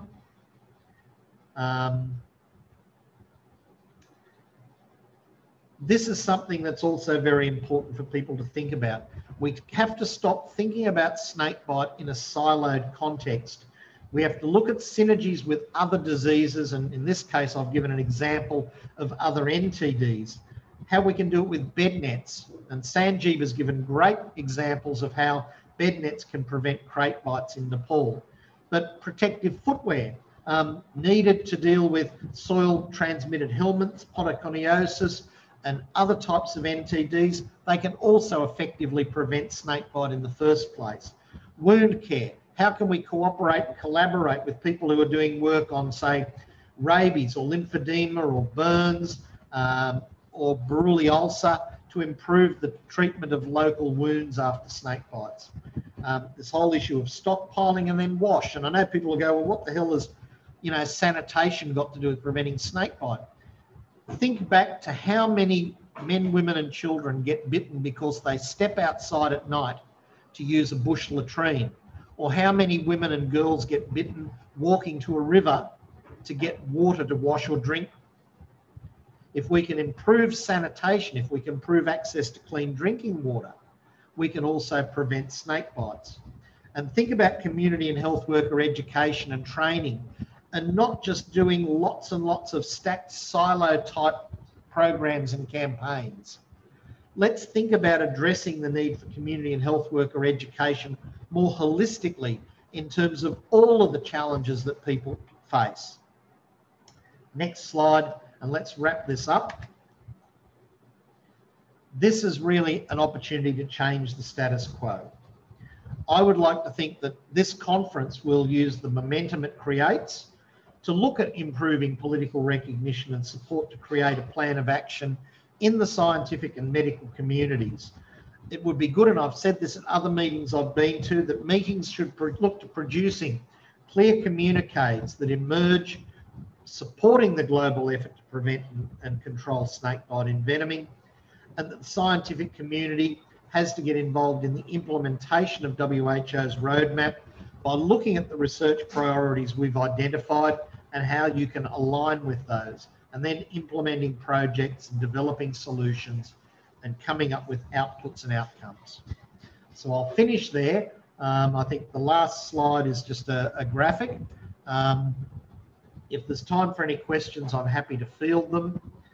And thank you very much.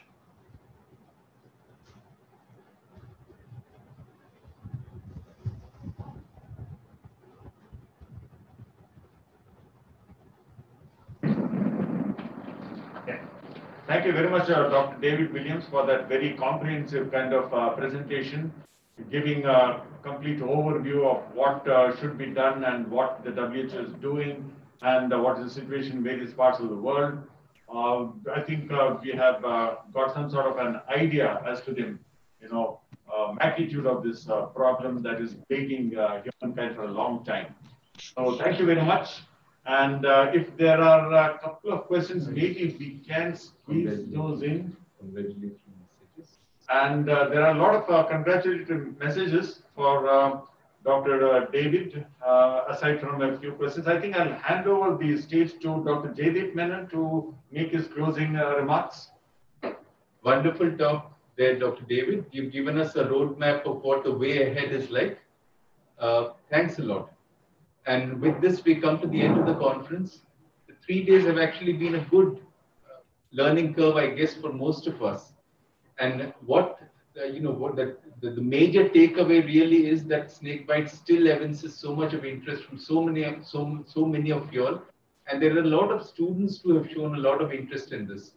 We still have so many people logged on. It's now 3 hours. 3 hours in front of a screen is really difficult. It's not like a virtual conference. I hope all of us keep this interest going and we're able to meet physically next year. And in the meanwhile, we continue to do the work that so interests us. It's been wonderful these 3 days, and I hope that there's much more to be presented next year when we meet physically, wherever it will be. What we've done is we've unmuted a few of you all. If there's anything that anyone would like to add, please do so. You could just unmute yourself and speak. Well, can I just say a word of congratulation to the organizers? I think we'd all agree this has been a most rewarding 3-day meeting. I suppose the frustration, of course, of meeting like this is that there are many loose ends. Many questions have been left unanswered. Many important issues are still floating in the air without a proper resolution. And that is, again, as one of the advantages of a face-to-face meeting. At least you can find the speaker afterwards and continue the discussion. But I think for me, it's been a most rewarding experience. I've learned a great deal, and I hope that I've been able to make some new contacts in the circle of Indian snakebite and snake venom experts. So thank you all very much. Thank you, sir. It's actually the quality of the speakers that brought everything to this conference. We had an excellent list of speakers, and therein lay the success of the conference.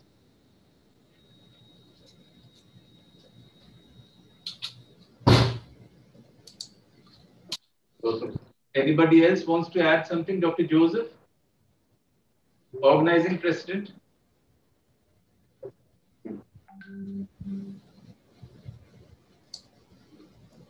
Please unmute yourself.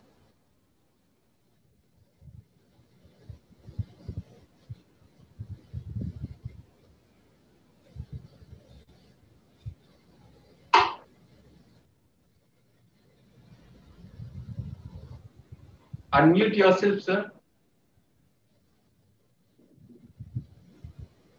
Thank you very much, Jaideep and Dr. Joseph, for giving us the great opportunity. It was really a very enriching opportunity to know about the Indian snake